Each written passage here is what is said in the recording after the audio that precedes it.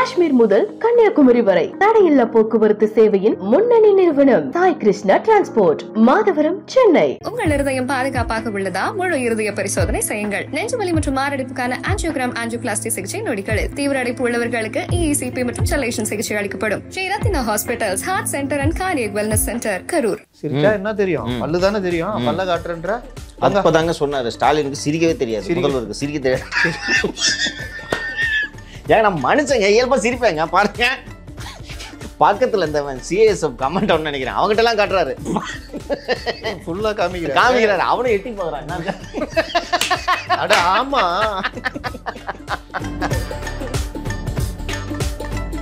தம்பி சிரிச்சுக்கிட்டதுனால ரொம்ப இதுன்னு பேசிடாத தம்பி.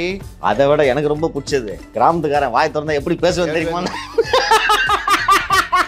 அதுதான் இதை சொல்லிட்டு சொன்னாரு. எப்படி பேசுவேன் தெரியுமா? திருச்சி உயிரே போனாலும் தனி சின்னன்றாரு. இப்போ பம்பர சின்னம் கிடைக்காது. எல்லாரும் என்ன சொன்னாங்க? ஒரே சூரியன்ல நிற்பாரு, அப்போ உயிர் போயிடும்ல. மூர்த்தி அட்டன் பண்றாரு. உலாம் வெக்கம் இல்லையா, மானம் இல்லையா, சூடு சொரணம் இல்லையா, ஆளை கூட்டு வரீங்க என்ன? தலைவரே அப்படிதானங்க பேசுறாரு. ஒரு கான்ஸ்டிடியூஷனல் போஸ்ட்ல இருக்கிற ஒரு அத்தாரிட்டியை பார்த்து சூடு இருக்கிறதா, சொரணை இருக்கிறதா? ஆக தூத்துக்குடியில் போயிட்டு தூத்துக்குடி நினைச்சாலே எனக்கு மனசு ரொம்ப சங்கடமாகுது, வருத்தமாகுதுன்னு சொன்னோம். வாய் கூச வேணாம், தெரியுதா? என்ன பேசுறோன்றது தெரியல, அவருக்கு தெரியுதா? அவர் அப்படி பேச நம்மளுக்கு சங்கடமா இருக்கு, ரொம்ப சங்கடமா இருப்போம். யோசிச்சு பார்ப்போம், எரிச்சல் வரல. நான் ஒன்று சொன்னாருங்க, அது கரெக்டாக பண்ணிட்டாரு. அவர் அறியாமல் நடந்துச்சு. நான் ஆட்சிக்கு வந்தால் செந்தில் பாலாஜி சிறையில் வைக்காமல் விட மாட்டேன். அது கரெக்டாக பண்ணிட்டாரு. கரெக்டாக அந்த ஆந்திராவிலேருந்து நடக்கிற விசாரணை முழுமையாக நடைபெறட்டும்.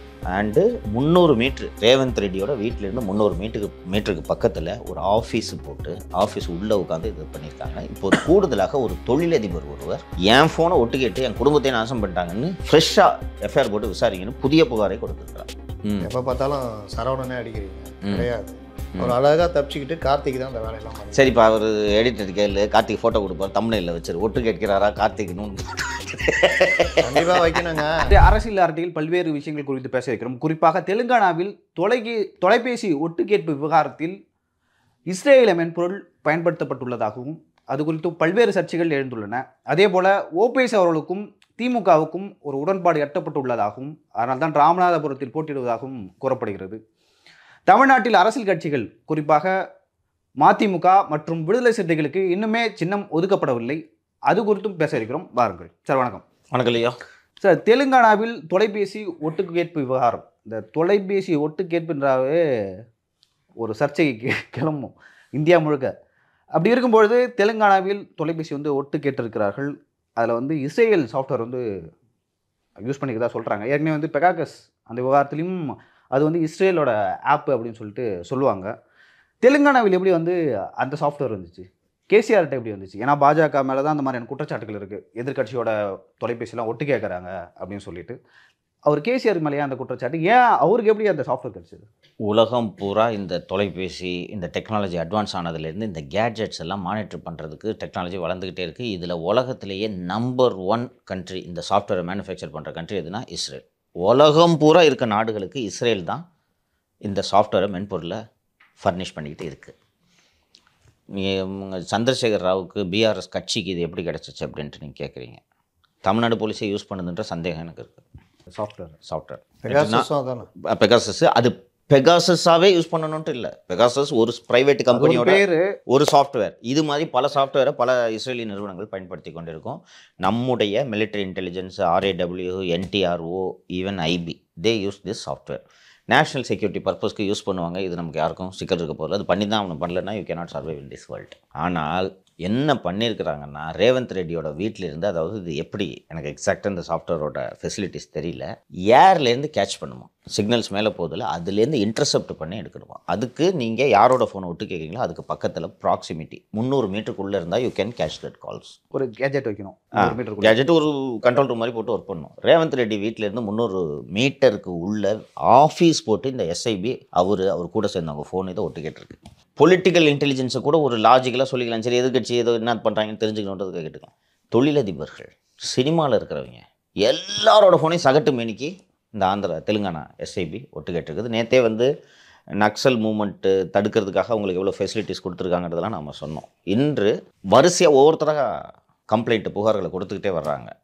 இப்போது அந்த SIP intelligence பியூரோவோட IG mister Prabhakar ராவ்ன்றவர் அமெரிக்காவில் இருக்கிறாரு. சீக்கிரம் அவருக்கு லுக்அவுட் நோட்டீஸ் இஷ்யூ பண்ணிவிடுவாங்க.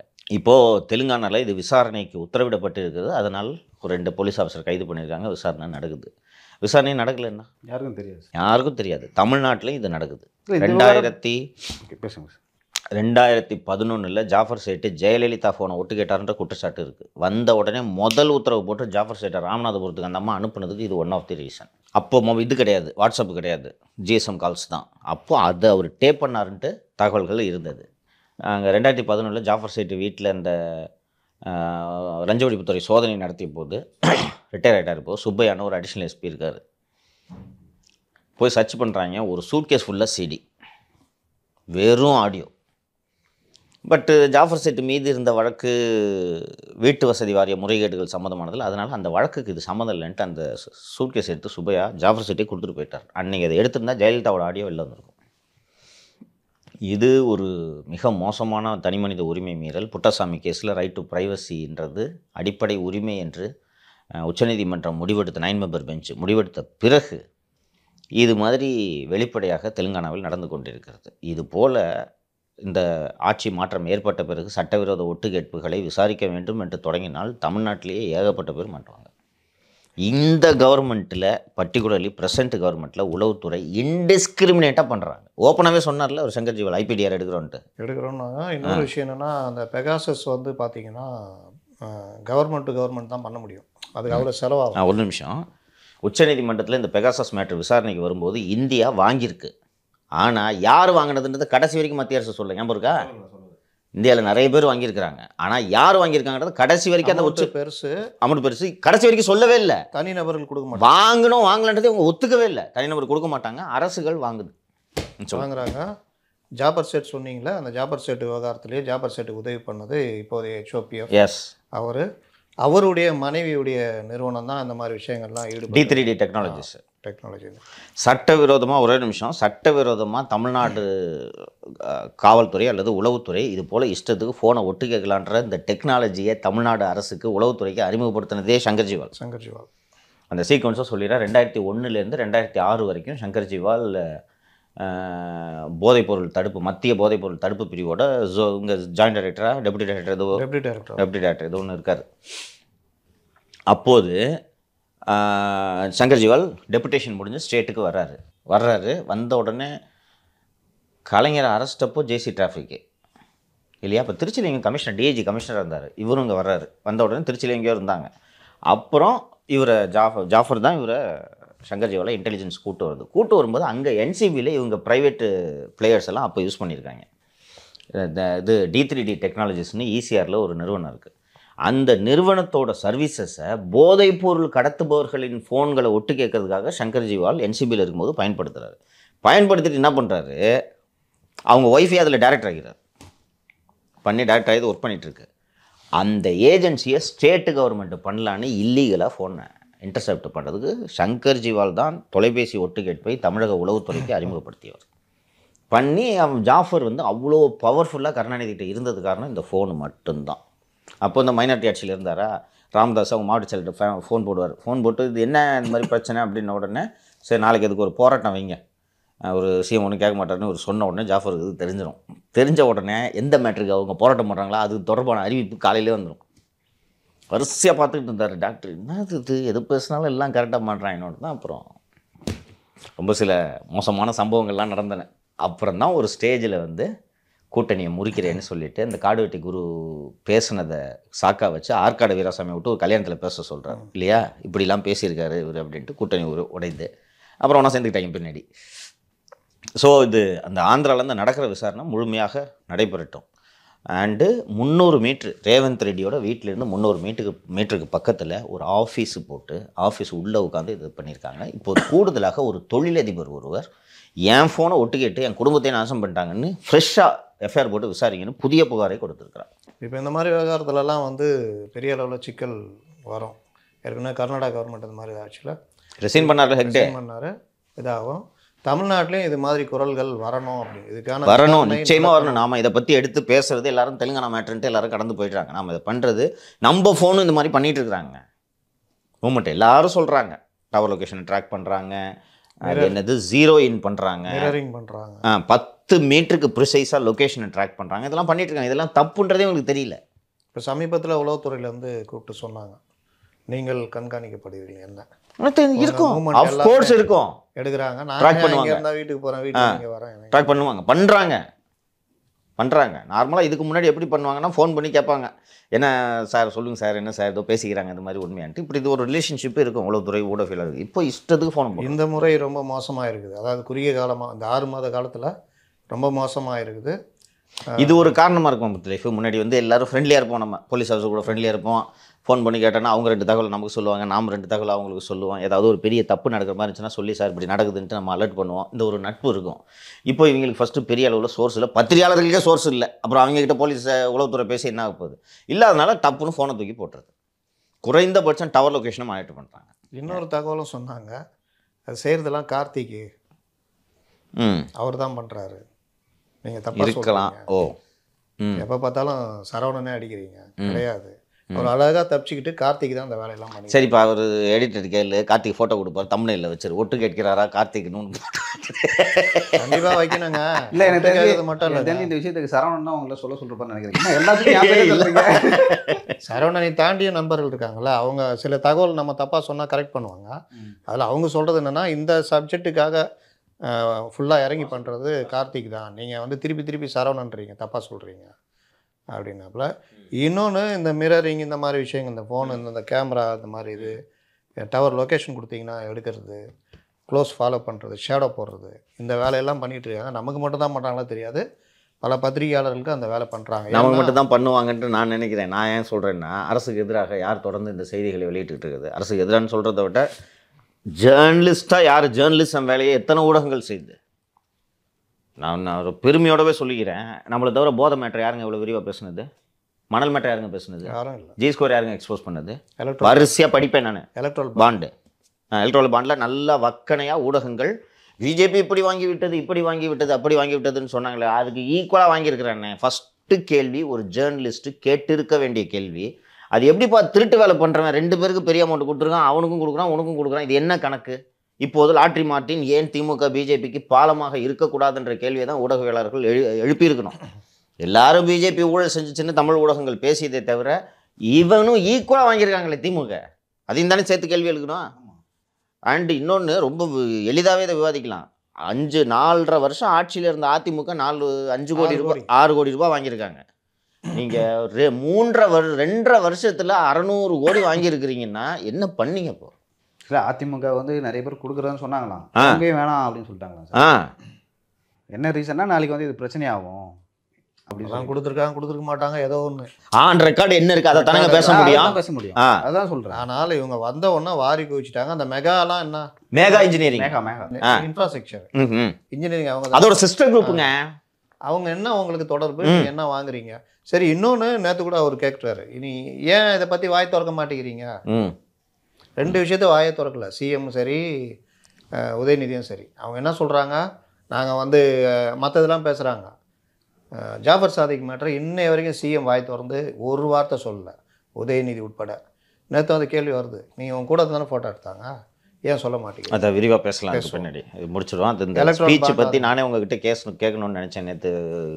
விரிவாக இருக்குது, வச்சு தூத்துக்குடி மீட்டிங் எப்படி. இன்னொரு மேட்ரு என்னென்னா, இப்போ என்னுடைய இது என்னென்னா, சென்னையிலேயே ஒரு குறிப்பிட்ட இடத்துல ஆஃபீஸ் போட்டு ஃபோன் டேப் செய்யப்படுகிறது அப்படின்றது ரொம்ப நாளாகவே நம்மளுக்கு சொன்னாங்க.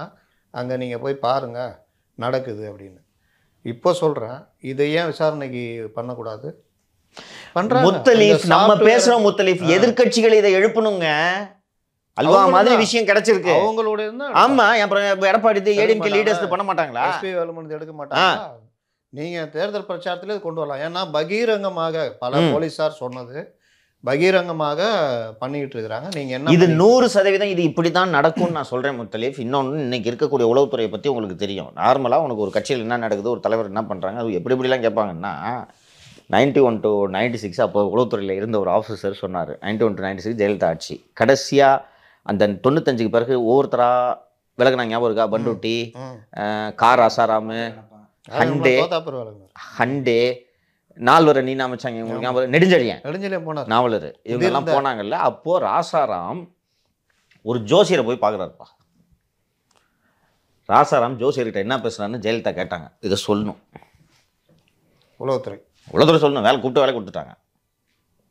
இதை போய் ஜோசியம் பார்க்குறவங்க மாதிரி உள்ளே போய் அந்த ஜோசியக்கார்கிட்ட பேசி ராசாராம் என்ன சொன்னார்ன்றது எடுத்து உளவுத்துறை கொடுத்தது. இப்படி இருந்தாங்க அந்த காலத்தில் அதிகாரிகள். இப்போ இருக்கிறவங்களுக்கு நம்ம நான் சொல்கிறது கரெக்டானு சொல்லுங்கள். நம்ம இந்த பொலிட்டிக்கல் டெவலப்மெண்ட்ஸில் எடுக்கிற நியூஸில் பாதியை கூட உளவுத்துறையால் எடுக்க முடியாதுன்னு நான் சொல்கிறேன். கரெக்டானு சொல்லுங்கள். கண்டிப்பாக. இன்னொன்று, நீங்கள் சார்பு மனநிலையோட எந்த விஷயத்தை அணுகுனாலும் உங்களுக்கு கரெக்ட் டீட்டெயில் கிடைக்காதுமா. இவங்க உளவுத்துறை இப்போ பேசுவாங்க, நம்மள்ட்ட பேசுவாங்க, மற்ற பத்திரிகையாட்ட பேசுவாங்க. எல்லாருமே என்னென்னா என்ன சொல்கிறாங்களோ அதை எல்லாரும் அந்த செம்மறியாட்டுத்தனமாக அதுலேயே தான் அவங்களுக்கான பதிலும் கிடைக்கும். உள் டீட்டெயிலும் யாரும் போய் தேடுறதுலாம் இப்போலாம் கிடையாது. அதான் சொல்கிறேன்னே, பாண்டு விஷயமா இருக்கட்டும், ஜாபஸ், எந்த மேட்ரு இருந்தாலும் அவங்க என்ன சொல்கிறாங்க அதை கேட்டு மைக் போட்டு ரிட்டர்ன் போகிறது தான் இருக்குது. மேலே இருக்கிறவங்களும் அதை பற்றி கவலைப்படல. ஏன்னா அவங்க எல்லாருமே இவங்களோட இணைஞ்சு போகிறதுனால தேடல் எதுக்கு வரும்? நம்ம தான் இணைஞ்சு போகிறோமே, ஐயோ தெரியாமல் மறைச்சிக்கப்பான்ற மாதிரி தான். இன்னொரு விஷயம், Jayalalithaa, Karunanidhi, even to some extent Edappadi பழனிசாமிக்கு உளவுத்துறையோட முக்கியத்துவம் என்னன்றது தெரிஞ்சிச்சு. ப்ரெசண்ட் சிஎம்க்கு உளவுத்துறையோட வேலை என்ன, உளவுத்துறை என்ன பண்ணணும், எந்த இடத்துல உளவுத்துறை கோட்டை விட்டுச்சுன்ற புரிதலே இல்லைன்ட்டு நான் புரிஞ்சுக்கிறேன். இல்லைன்னா தலைகீழ தொங்க விட்டுருக்கணும். 22 பேர் கள்ளச்சாராயத்தில் செத்ததுக்கு உளவுத்துறையை தலைகீழ தொங்க விட்டுருக்கணும் தம்பி. மறுபேச்சு கிடையாது. 4 தலை உருண்டுருக்கணும். அதை பண்ணல. கோவை பிளாஸ்ட் நேஷனல் லெவலில் கட்ட போயிடலாம். ஆமாம். அது அப்புறம் குடும்பத்தை நோக்கி ஈடி வருதுன்றது கூட மறுநாள் தாங்க சொன்னாங்க. நம்ம எண்ணெயிலேருந்து சொல்லிட்டு இருக்கோம் செந்தில் பாலாஜி அரெஸ்ட் பண்ண போகிறாங்கன்றது எப்போலேருந்து நம்ம பிரேக் பண்ணிட்டு இருக்கோம்.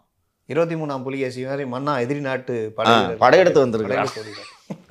இப்படி சொல்லிட்டு இருக்காங்க. ஸோ சிஎம்மோட கோபம் இயல்பாக என்னையா பண்ணிட்டு இருக்கீங்க நீங்கள், நடந்து எல்லாம் முடிஞ்ச உடனே விருந்துண்ட பிறகு நீங்கள் விஷயத்த சொல்கிறீங்கன்னு கோவப்பட்டுருக்கணும். ஃபஸ்ட்டு இவருக்கு தெரியல. எத்தனை வாட்டி தான் சொல்கிறது. அதே மாதிரி நீதிமன்ற வழக்குகளில் கூட உளவுத்துறையுடைய இது இருக்கணும். எல்லாத்துலேயும் இருக்குங்க சிக்கல். இது கொண்டு போகக்கூடாது. நீங்கள் செந்தில் பாலாஜியை நீங்கள் இலாகா இல்லாத அமைச்சராக வச்சிருக்கூடாது. கரெக்டாக சொல்லிடுவாங்கப்பா. ராமானுஜம் இருக்காரு, ஜெயலலிதா இருக்காங்க, கருணாநிதி இருக்காரு, அவ்வளோதான். கெட்ட பேருங்க. நேஷனல் மீடியா, நேஷனல் நியூஸ் ஆகிடுங்க. இப்படி தான் பேசுவார் ராமானுஜம். ராணுவ வீரர் அடித்து கொண்டாங்கல்ல டிஎம்கே இது, அதை உடனே போய் எடுத்து கையில் எடுங்க, அவங்களுக்கு நிதி கொடுங்க, யாராவது ஒரு அமைச்சர் அமைச்சு பாருங்க அப்படின்னு உளவுத்துறை சொல்லியிருக்கணும். எனக்கு என்னன்னு இவங்க என்ன சொல்லியிருந்தாங்க, இதுதான்ப்பா இப்போ சொல்கிறாரா. இப்போ ஒரு விஷயம் சொன்னார். ஒரு ராணுவ வீரர் ஃபேமிலி தரத்தில் தான் உள்ளபடியே செத்துருக்காரு அவர். ஓகேவா? செத்துருக்கார். செத்த உடனே ஸ்டேட்டுக்கு தகவல் வந்துடும். டக்குன்னு கேட்பாங்க, இந்த மாதிரி ஒரு டெத்துன்னு டிஎஸ்ஆரில் வந்த உடனே கேட்டுறது என்ன மேட்டர்னு, சார் அவருக்கும் இது சொத்து தகராறு இருந்துச்சு, நைட்டு தண்ணியை போட்டு வெட்டிட்டாங்க அப்படின்றது சொல்லி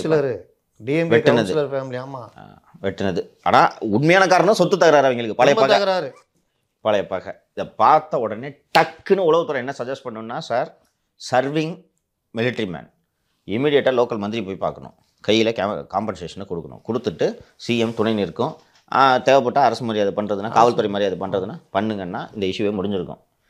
அப்படியா செத்துட்டாரா, 2 பேர் வெட்டிட்டேன், ஓகே இன்னும் விட்டாங்க.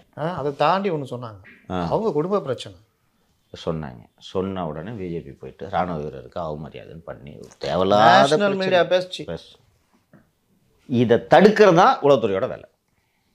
போய் சொன்ன உடனே நல்ல ஆஃபீஸர், இப்போ ஒரு அலெக்சாண்டர் இருக்காருன்னு வச்சுக்கோ, அலெக்சாண்டர் எடுத்த மாதிரி ஒன்றா, ஏன்பா போய் இந்த டிஜி பார்க்க சொல்லு, கலெக்டர் போய் காம்பன்சேஷன் கொடுக்க சொல்லு அப்படின்ட்டு மேடத்துக்கு தகவலை சொல்லிவிட்டு மேடம் இது மாதிரி பண்ணிட்டேன்னு சொல்லுவாங்க. உளவுத்துறை அதிகாரிகளுக்கும் என்ன பண்ணணும்னு தெரியல, அவங்கக்கிட்ட என்ன வேலை வாங்குறதுன்னு சிஎம்க்கு தெரியல. அப்போ எப்படி நடக்கும் அரசு சொல்லு? இந்த எலெக்ஷனில் they are going to make huge mistakes தம்பி. நான் மிகைப்படுத்தி சொல்லலை, நீ பாரு. உளவுத்துறை கரெக்டாக இந்நேரம் அசஸ்மெண்ட்லாம் போட்டு முடிச்சு, இதுதான் சார் உங்கள் நம்பர்னு சொல்லி ஜாஃபர் சொன்னாரா இல்லையா, மிஸ்டர் 24ன்னு சொன்னாரா 2009 ஞாபகம் இருக்கா? ஜூனியர்லேயே அதில் கவர் ஸ்டோரி வந்துருந்துச்சு, மிஸ்டர் 24. அது ஒன்று 2011 24ன்றதை 24 சீட்டு திமுக ஜெயிக்கும்னு சொன்னார் அந்த ஜாஃபர் சொன்னார். அது ரிசல்ட் ஆமாப்பா 24 தான் ஜெயிப்பீங்க. 24 ஜெயிப்பீங்க. கலைஞர் கொஞ்சம் கம்ஃபர்டபுளாக இருந்துச்சு. ஏன்னா அந்த ஈழப்போர்லாம் நடந்துட்டு இருந்ததுனால 24 விட கீழே போய்டும்லாம் நினைச்சார் அவர். 24ன்னு சொன்னார், சொன்னபடி வந்துச்சியா. 2009 எலெக்ஷன் 9 மக்களவை தேர்தல். அது முடிஞ்ச உடனே 2011 எலெக்ஷனில் நான் சொல்லியிருந்தேன், நேருவே பேட்டி கொடுத்துருந்தார். அவர் தொகுதி மாறி நிற்கிறாரு, கலைஞர் அவருக்கு பிரச்சாரத்துக்கு வராரு. எப்படிப்பா இருக்குது தொகுதியெலாம் மாறி இருக்கேன்னாலும் சிறப்பாக இருக்குது, அந்த தொகுதி திருச்சி மாவட்டமே நம்ம தான் தலைவரை மத்திய மண்டல ஆட்சின்னு. அப்படிலாம் இல்லை, உன் தொகுதியே சிக்கலில் இருக்குது, கொஞ்சம் பார்த்து வேலை செய், 23 சீட்டு தான் வரும்னு சொல்கிறாங்க. அதே மாதிரி 23 சீட்டு தான் வருது. அதை அவர் நேருவே பேட்டியில் சொல்லியிருந்தார். அந்த மாதிரி உளவுத்துறையை நம்புறது தகுதியான ஆளை போகிறோம். ஜாபர் செட் மேலே 1000 விமர்சனம் இருந்தாலும் அந்த ஒர்க்கு வந்து கரெக்டாக, அதெல்லாம் நான் ஒரு குறைச்ச அவருக்கு புத்தி கெட்ட புத்தியை தவிர அவரோட திறமையை நான் குறைச்சி மதிப்பிட்டது இல்லை. ஆனால் இங்கே ஒன்றுக்குமே லாய்க்கு இல்லாமல், அறிவும் இல்லை, உளவுத்துறை எதிரி நாட்டு படை வீரர்கள், உளவுத்துறைன்னா என்னன்றதும் தெரியல. ஒன்றும் இல்லை தம்பி, 100 பேர் இருக்காங்கப்பா ஒரு கவர்மெண்ட் ஆஃபீஸில், 100 பேர் 100 அதிகாரிகள் இருக்காங்க நீங்கள் ஸ்டேட் லிஸ்ட்லன்னா. ஒவ்வொருத்தரோட திறமை என்னன்றதை பார்த்து அவர்களின் திறமைக்கேற்றது போல் போஸ்டிங் போடுறதுப்பா. 10 ஐஏஎஸ் ஆஃபீஸர் இருப்பாங்க. அந்த 10 ஐஏஎஸ் ஆஃபீஸில் 8 ஐஏஎஸ் ஆஃபீஸருக்கு மேக்ஸ்னா பிடிக்காது. இப்போ எல்லாருக்கும் நிறைய பேருக்கு மேக்ஸ் பிடிக்காதுன்றவங்க இருக்காங்க. அவங்க இன்ஜினியரிங் படிச்சுட்டு ஒருத்தர் ஒரு மாதிரி வருவாங்க, ஹிஸ்ட்ரி படிச்சுட்டே வரவங்க இருப்பாங்க. இப்போ அந்த மேக்ஸ் பிடிக்காது மட்டும் படிச்சுட்டு வரவங்க, மேக்ஸ் பிடிக்காதுன்னு சொல்கிற ஒரு அதிகாரி இருக்காருன்னு வச்சுக்க, அவரை தூக்கி ஃபினான்ஸுக்கு போடலாமா? சில பேர் கணக்கை விரும்புவாங்க. இப்போ நம்ம மத்திய பணியில் இருக்கக்கூடிய திரு கிருஷ்ணன் ஒரு உதாரணம், சண்முகம் அற்புதமான உதாரணம். அக்ரி படிச்சுட்டு வந்தவர், ஆனால் வந்து அவருக்கு பிடிக்குது. ஜெயலலிதா ஆட்சியிலே நிதித்துறை செயலர், திமுக ஆட்சியிலும் கேட்டு வாங்கினாங்க, எனக்கு அவர் தான் வேணும்னு. யோசிச்சு பாரு, ஜெயலலிதாவும் கருணாநிதி ஒரு அதிகாரி யூஸ் பண்ணுறதை யோசிச்சு பார்க்க முடியுமா? இதை பார்த்து செலக்ட் பண்ணி போடணும். இதுதான் இந்த முதல்வர்களை வெற்றிகரமான தலைவர்களாக, நல்லாட்சி நடத்தக்கூடிய தலைவர்களாக உருவாக்குவது அவர்களோட ரைட் சாய்ஸ். எடப்பாடி பழனிசாமி வந்த உடனே முதல் வேலையாக செய்தது டேவிட்சனை தூக்கி அடிச்சது. கரெக்டுங்களா? இப்போ இது மதுரைக்கு தூக்கி போட்டார். எங்கேயோ உளவுத்துறையிலேருந்து தூக்குனது எடப்பாடி பழனிசாமி வந்தவுடனே செஞ்ச ஃபஸ்ட்டு விஷயம். அவர் ஃபஸ்ட்டு உளவுத்துறைக்கு நியமித்தது கேஎன் சத்தியமூர்த்தி, குரூப் 1 ஆஃபீஸர். அரசாங்கத்தை அவ்வளவு அழகாக எடப்பாடிக்கு சிக்கல்லாம் பார்த்துக்கிட்டார், அரசுக்கு சிக்கல்லாம் பார்த்துக்கிட்டார். ஸ்டேட்டில் இருந்தவர், சென்னையில் இருந்தவர், அங்கேயும் ஸ்டேட் பார்த்துக்கிட்டார். ஆமாம். அவர் ரிட்டையர் ஆன உடனே எடப்பாடி செலக்ட் பண்ண ஆள் ஈஸ்வரமூர்த்தி. அவர் டென்யூர் இருக்க வரைக்கும் ஈஸ்வரமூர்த்தி சர்வீஸில் இருந்தார், முடிச்சுட்டு போயிட்டாங்க. இப்படி தேர்ந்தெடுக்கணும். எவ்வளவோ டைரக்ட் ஐபிஎஸ் ஆஃபீஸர்ஸ் இருக்காங்க, அண்டு இதை விட வேறு பல்வேறு திறமைகள் இருக்கவங்களாம் இருக்காங்க. எதுக்காக சத்தியமூர்த்தியும் ஈஸ்வரமூர்த்தியும் செலக்ட் பண்ணார்? ஜாஃபர் சேட்டும் வந்தார், ஆனால் அவர் எங்கே வைக்கணுமோ அங்கே தான் சிபிசியில் போடுறேன், ஜாஃபர் சேட்டு உளவுத்துறைக்கு என்னை கொண்டு போங்க, சிபிசியில் போடுறேன், ஸ்டாலினை தூக்குறியான்ற மாதிரி தான் கொண்டு போனாங்க. அவரை யூஸ் பண்ணலையே. என்னென்னா ஜாஃபர் சேட்டுக்கு உளவுத்துறையில் திறமையான அதிகாரி தான், ஆனால் திமுக கூட இவ்வளோ க்ளோஸாக இருந்தாலும் தூக்கி எப்படி உளவுத்துறையில் போடுவேன்? இதுதான் ஒரு தலைவருக்கான கடமை. இவருக்கு உளவுத்துறை என்ன பண்ணணுன்னே தெரியலன்னா நீ யாரை செலக்ட் பண்ணுவேன்? யாரை போஸ்டிங் போடுறாங்கன்னு தெரியாதுப்பா அவருக்கு. நான் தான் சொல்கிறேன், எனக்கு வந்து இவருக்கு காக்னிசன் சரியாக வேலை செய்தாருன்னு எனக்கு சந்தேகமாக இருக்குது. இன்னும் யாரை பார்த்தாலும் சிரிக்கிறாரு, கவர்னர் பார்த்தாலும் ஒரே ஸ்மைல். நேற்று இருந்தாலும் எடப்பாடி போட்டு சொல்லிட்டாரு, சிரிக்கவே தெரியல இவருக்கு. பார்த்தியா? இன்னொரு விஷயம் சொல்கிறேன், இந்த எலெக்ஷனில் என்ன ஸ்ட்ராட்டஜி யூஸ் பண்ணணுன்றதை தீர்மானிக்கணும் உளவுத்துறை தான் தீர்மானிக்கணும். ஏன்னா நீங்கள் கவர்மெண்ட்டு, ஆனால் தீர்மானிக்கிறது கூட ஒரு லகுட பாண்டிகள். ஆமாம், ஒரு ஃபோட்டோ தூக்கி காமிக்கிறது, இது தூக்கி காமிக்கிறது, பின்னாடி அவங்க ஒரு நிமிஷம் உளவுத்துறை கரெக்டாக சார் வீவிங் செக்டார் சிக்கல் சார், அவங்க பூரா நெசவாளர்கள் பூரா இருக்காங்க, என்னையா பண்ணணும் சார்? எலெக்ஷனுக்கு முன்னாடி யூனிட்டு ஒரு 50 பைசா குறைகிறேன்னு ஒரு அனௌன்ஸ்மெண்ட்டை விட்டுருங்க, ஓகேவா? இதான் பண்ணணும். இது மாதிரி உளவுத்துறை எந்தெந்த பாக்கெட்ஸில் டிஃபிகல்ட்டி சார், யாதவா கம்யூனிட்டி ஒரு மன வருத்தத்தில் இருக்காங்க அப்படின்னா யாதவா ஓட்டு எத்தனை இப்படி போடணும் சார், அந்த தொகுதியில் ஒரு 2 லட்சம் ஓட்டு, இங்கே ஒரு 50,000 உள்ள இருக்குது, அப்படியா? என்ன பண்ணலாம்? அரசுக்கு செலவு இல்லாமல் இதை பண்ண முடியுங்க. ஒரு பேர் மாற்றம் ஒன்று கேட்டுட்ருக்காங்க அந்த கம்யூனிட்டி, அதை பண்ணி கொடுத்தோன்னா இதாகிடுன்னு சொன்னோம். டப்புன்னு எலெக்ஷன் வரதுக்கு முன்னாடி இப்போ மார்ச்சில் எலெக்ஷன் வந்துருச்சா? போன வருஷம் ஜூலையிலேருந்து ஆரம்பிச்சிருக்கணும், கரெக்டாக 6 மாதத்தில் எந்தெந்த பாக்கெட்ஸ் எங்கே அப்போவே சர்வேலாம் ஆரம்பிச்சிடணும். போன வருஷமே ஆரம்பிச்சுட்டு சர்வேலாம் பண்ணி முடிச்சேன்னா கம்ஃபர்டபுளாக நீ வின் பண்ணலாம். போய் பிரச்சாரம் பண்ணால் போதும், மீதி விஷயங்களுக்கு மெனக்கிட வேண்டியதில்லை. ஜெயலலிதா இப்படி தான் பண்ணுவாங்க, பார்த்துருக்கியா? ஒரு 5 பாயிண்ட் 6 பாயிண்ட் போய் பண்ணிட்டு நம்ம இப்போ கம்முனுக்கு வந்து பார்த்தா ஓட்டு விடும். ஆனால் அதுக்கு முன்னாடி ஜெயலலிதா செய்த வேலைகள் அது தெரியாது. அவங்க போய் அந்த ஒரு கூட்டத்தில் பேசுனதுக்கு பிறகு மாறுதுன்னு நினச்சிக்கிட்டாங்கன்னா நம்ம தவறு செய்தவர்களாக ஆக்கணும். அதுக்கு முன்னாடி இந்த கிரவுண்டை பூரா சரி பண்ணுவாங்க. ஆனால் இவங்க 39 தொகுதி நம்ம ஜெயிச்சிருவோன்ற நிச்சயம் இருக்கட்டும், அதான்ப்பா நல்லது, இருக்கட்டும் பாப்பா சாமர். இல்லை சார், அதை தாண்டி எல்லா எலெக்ஷனுக்கும் வந்து ஒரு மையப்பொருள் இருக்கும், அதை நோக்கி தான் வந்து தேர்தல் பிரச்சாரமே போகும். எதிர்கட்சி ஆகட்டும் இல்லை ஆளுங்கட்சி ஆகட்டும். இப்போது திமுகவிலும் சரி அதிமுகவிலும் சரி திமுக வந்து எதை நோக்கி பிரச்சாரம் செய்கிறாங்க, அவங்க மைய பொருள் என்ன அப்படின்னு சொல்லிட்டு தெரில. அதிமுகவுக்கும் அது தெரில, சில விஷயங்கள் பேசுகிறாங்க. இதுதான் வந்து ஒரு விஷயத்தை ஸ்ட்ராங்காக எடுத்து அதே மைய பொருளை வச்சு ஏன் பேசலை இந்த எலெக்ஷன்? நீங்கள் சொல்கிறது நான் நேற்று வரைக்கும் ஏற்றுக்குவேன்.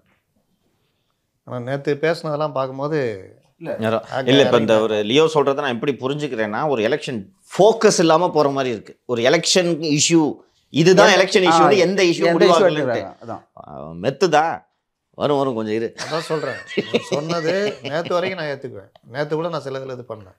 ஆனால் நேற்று எடப்பாடி பழனிசாமி பேசுனது வேறு லெவலு. இறங்கி போக ஆரம்பிச்சிட்டாங்க. பார்த்தீங்கன்னா பெங்களூர் கஃபே அந்த குண்டுவெடிப்புக்கு பிறகு நம்ம கூட பேசியிருப்போம். நல்லா போச்சு அந்த இது கிரைம். அது அந்த தொப்பி ஒரு தொப்பி மாட்டுது. தொப்பி நீங்கள் நல்லா வரவேற்பு, நல்ல இன்வெஸ்டிகேஷன். ஆமாம், அதை ஹைலைட் பண்ணுங்க. ஒரு பிரில்லியன்ட் இன்வெஸ்டிகேஷன் அது. அந்த தொப்பி எடுத்தது மட்டும் இல்லை, தொப்பி வந்து லிமிடெட் எடிஷன் அப்படின்றதால 400 அது இந்த நம்பர் வந்து 10 எங்கன்னு பார்த்தா சென்னையில் விற்றுருக்காங்க. சென்னையில் போனால் அங்கே கடையில் பார்த்தா சிசிடிவி ஃபுட்டேஜ் மற்ற டீட்டெயில் எடுத்தால் 2 பேர் வாங்கியிருக்காங்க. 2 பேர் அவங்கள வச்சு 1000 சிசிடிவி ஃபுட்டேஜ் எடுக்கிறாங்க. 1000 சிசிடிவி ஃபுட்டேஜ் எடுத்து போகும்போது 2 மாதமாக இவங்க தங்கியிருக்க தெரியுது. அப்போ நீங்கள் பார்த்தீங்கன்னா ஒவ்வொரு நாளுமே சிசிடிவி ஃபுட்டேஜ் எடுத்துகிட்டே இருந்திருப்பாங்க. அப்போ இவங்க எங்கே தங்குறாங்க, யாரை பார்க்குறாங்க, யார் வந்து இவங்கள பார்க்குறாங்க, இவங்களுடைய மூமெண்ட் என்ன, எல்லாத்தையும் என்ன எடுத்துருச்சு. அவன் வந்து அதுக்கப்புறம் அங்கே போகிறான். போயிட்டு பாம்பு பிளாஸ்ட்டுக்கு அப்புறம் மறுபடியும் இவன் மட்டும் சென்னைக்கு வரான்.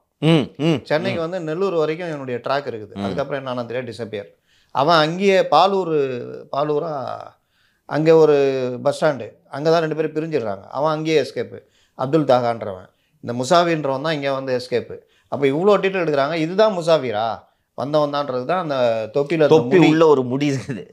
அந்த முடியை வச்சு அவன் ஃபேமிலியை டிஎன்ஏ டெஸ்ட் எடுக்கும்போது முசாஃபிர் தான் இதுன்னு. இவங்க யாருன்னு பார்த்தா மங்களூர் பிளாஸ்டில் இருந்தவங்க, 2016 தயாரானவங்க. இது எப்படி தெரியுது அப்படின்னு பார்த்தா, இங்கே சென்னையில் இங்கே தமிழ்நாட்டில் ஒரு இந்து தலைவர் கொண்டதில் காஜா மொய்தீன்னு ஒருத்தன் arrest ஆகிருக்கான்.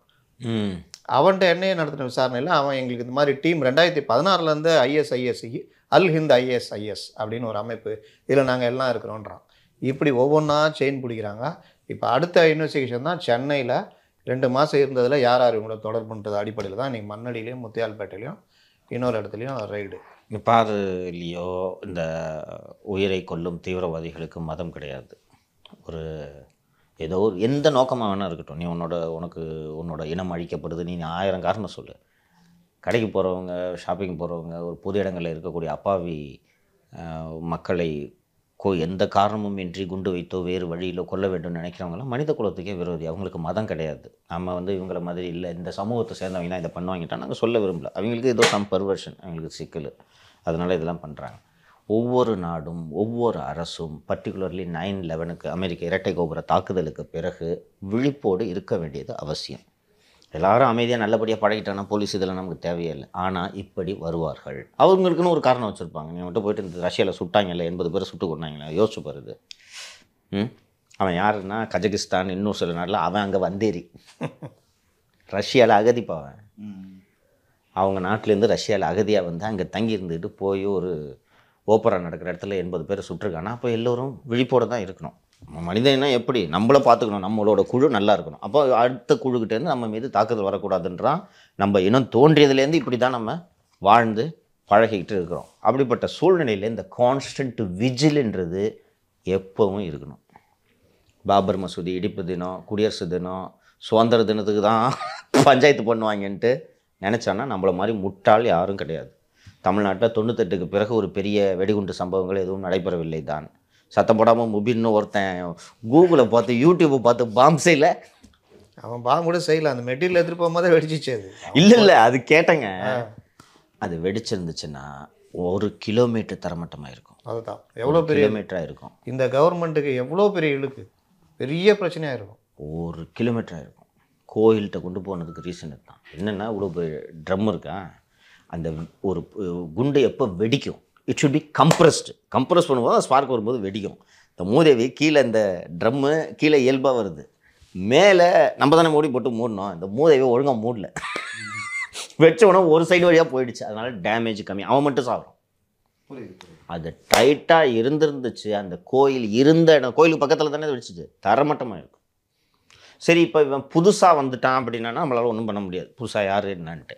Already he was under NIA watch. இந்த மாதிரி விஷயத்துல கேரளாக்கெல்லாம் போயிட்டு வந்திருக்கான். இந்த மாதிரி விஷயத்துலலாம் இவருக்கு தெரியும். சும்மா அதை கண்காணிப்புனா என்ன, சும்மா போலீஸ் போய்ட்டு என்னப்பா பண்ணுற, அப்புறம் எங்கேம்மா அவங்க வீட்டுக்காரர சும்மா கேட்டுட்டு இருப்பாங்க. என்ன கார் வாங்கியிருக்காமே, ஏது யார் புதுசாக நைட்டு 2 பேர் வந்துட்டு போனாங்களுமே, சும்மா காட்டியும். இந்த கான்ஸ்டன்ட் விஜில் நம்ம இல்லைன்னா முபின் சம்பவங்கள் போன்ற சம்பவங்கள் நடக்கும். அப்படி இருக்கும்போது நார்மலாக ஒரு போன நிகழ்ச்சியிலே ஒரு எடிட்டர் சொன்னார், இந்த மாதிரி லாட்ஜில் எல்லாம் சும்மா காட்டி போய் கேட்பாங்க, யார் புதுசாக வந்து தங்கியிருக்கலாம், என்ன வேலை உனக்கு, எதுக்கு தங்கியிருக்கு, என்ன 10 நாளாக தங்கியிருக்க நீ, என்ன விஷயம் அப்படின்னு கேட்பாங்க. 5 ஸ்டார் ஹோட்டல்ஸில் போக மாட்டாங்க, தீவிரவாதியும் போய் 5 ஸ்டார் ஹோட்டலில் தங்க மாட்டான். திருவள்ளிக்கேணி இதில் எல்லாம் ரொட்டீனாக நடக்கும் தான் சொன்னார். திருவள்ளிக்கேணி ஃபுல்லாக லாட்ஜுகள்ன்ட்டு இதை பண்ணியிருந்துருக்கணும். இதை பண்ணுறதுக்கு அந்த இன்சைட் டிபார்ட்மெண்ட் ஒர்க் பண்ணவங்களுக்கு தெரியும். இதுக்குன்னு ஒரு நெட்வொர்க் இருக்கும், ஓகேவா. இதுக்கு தான் உள்ள உளவுத்துறையில் ஸ்பெஷல் டிவிஷன் ஒன்று வச்சுருக்காங்க. ஆல் ரிலீஜியஸ் எக்ஸ்ட்ரீமிசம் இதை ஹேண்டில் பண்ணுறது ஸ்பெஷல் டிவிஷன். இந்த மாவோயிஸ்ட்டு, தமிழ் நேஷனலிஸ்ட்டு, டைகர்ஸ் இதெல்லாம் டீல் பண்ணுறதுக்கு கியூ பிரான்ச். இது ரெண்டையும் பார்க்குறதுக்கு உள்நாட்டு பாதுகாப்புன்னு இன்டர்னல் செக்யூரிட்டி. இது 2001 வந்துருச்சுல இந்த இன்டர்னல் செக்யூரிட்டி. ஜிவால் தான் ஃபஸ்ட்டு வந்தாருன்னு நினைக்கிறேன். இன்டர்னல் செக்யூரிட்டியும் ஒரு டிவிஷன் இருக்குது. இது எல்லாமே கோர் டிவிஷன். இது இல்லாமல் இங்கே டிஸ்ட்ரிக்டில் சிஐடபிள்யூ தனியாக இருக்கும். டிஸ்ட்ரிக்டில் சிஐடபிள்யூ நுண்ணறிவு பிரிவில். ஆமாம், அது தனி, அது தனியாக இருக்கும். இது எல்லாமே என்னென்னா, குண்டு வெடிக்கல, எந்த பிரச்சனையும் இல்லைன்னா எல்லாரும் சந்தோஷமாக இருக்கலாம். வெடிச்சிச்சுன்னா எல்லாருக்கும் சிக்கல். ஆனால் எந்த சம்பவமும் நடக்காமல் இருக்கிறதுக்கு நான் சொன்ன இந்த ஸ்பெஷல் டிவிஷன், இந்த இன்டெலிஜென்ஸ், இன்டர்னல் செக்யூரிட்டி ரவுண்ட் தி கிளாக் வேலை செய்யணும். It's a process. ஒரு நாள் செய்கிறது கிடையாது, இது ரொட்டீன். கான்ஸ்டன்டாக போய் டெய்லி ரிப்போர்ட் போடுறாங்களா இல்லையா, எல்லா உளவுத்துறையும் டெய்லி டிஆர் போடுவாங்க, டிஎஸ்ஆர் போடுவாங்க. ஸ்பெஷல் டிவிஷனில் டிஆர் போடுவாங்க, கியூ பிரான்ச்சில் டிஆர் போடுவாங்க, உளவுத்துறையில் டிஆர் போடுவாங்க. இது எல்லாமே முக்கியம். மூமெண்ட் செக் பண்ணிகிட்டே இருப்பாங்க, ஒவ்வொருத்தர் மூமெண்ட்டை செக் பண்ணிட்டே இருப்பாங்க. மூமெண்ட்டு அப்படி தான். இந்த இங்கே ஒரு மர்டர் கேஸில் தேடப்பட்டு வந்த ஆள் தான் இங்கேருந்து தப்பிச்சு போய் கன்னியாகுமரியில் ஒரு சப் இன்ஸ்பெக்டர் சுட்டாங்க, ஞாபகம் இருக்கா. இங்கேருந்து தப்பிச்சு போனான். அந்த கான்ஸ்டன்ட் விஜில் அவன் வந்து 10 நாளைக்கு ஒரு வாட்டி கோர்ட்டுக்கு போகணும். கோர்ட்டுக்கு 2 வாய்தா ஸ்கிப் பண்ணுறான். ஸ்கிப் பண்ணோன்னே நம்ம ஆளுங்க உஷாராகிட்டு இருக்கணும், காணாம். அதுக்கப்புறம் இங்கே அந்த கன்னியாகுமரியில் அந்த சப் இன்ஸ்பெக்டர் கொண்டதெல்லாம் பிறகு உடுப்பியில் போய் அவனை பிடிச்சிட்டாங்க. இது கான்ஸ்டன்ட் இந்த விஜில்ன்றது. ப்ரொஃபஷனலிசமே போயிடுச்சப்பா போலீஸில். அந்த முசாஃபிர் வந்து 5 லட்சம் ரூபா அவன் பேரில் ரிவார்டு அறிவிச்சு பாம் பிளாஸ்டில் தப்பிச்சு ஓடினவன். அவன் வந்து லாட்ஜில் தங்கிட்டு போகிறான் பாஸு. இன்னும் அந்த காஜா மைதன் தப்பிச்சு ஓட்டாப்லையா, இது வரைக்கும் பிடிக்கல. முதல்ல அது எப்படி வெளியில் வந்துட்டாங்களே, விசாரணை நடந்துகிட்டு இருக்கும்போது விசாரணைக்கு இதில் ஆள் எஸ்கேப்பு.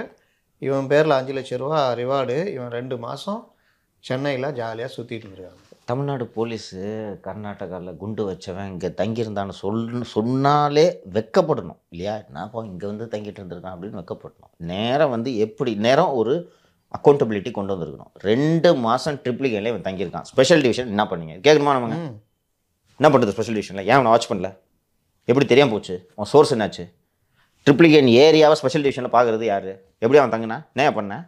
ரிவார்டு இருக்குது, 5 லட்ச ரூபா ரிவார்டு இருக்கு அவன் மேலே. அவன் பாட்டுக்கு வந்து ஏதோ ஒரு ஆதார் கார்டை கொடுத்துட்டு அவன் பாட்டுக்கு இங்கே தங்கிட்டு இருக்கான் ட்ரிப்ளிகேல. நீ என்ன பண்ணிட்டு இருந்த? That should have been some accountability. இவங்களுக்கு முத்தலிஃப் சொன்ன மாதிரி இவர் என்ன பண்ணுறாரு, இவர் யார்கிட்ட பேசுகிறார், நான் என்ன பண்ணுறேன், நான் யார்கிட்ட பேசுகிறது, எப்படி இவங்களுக்கு அரசு துறைகள்லேருந்து தகவல் வருது, இதை நீங்கள் கவனம் செலுத்திட்டீங்கன்னா குண்டு தான்ப்பா வெடிக்கும்.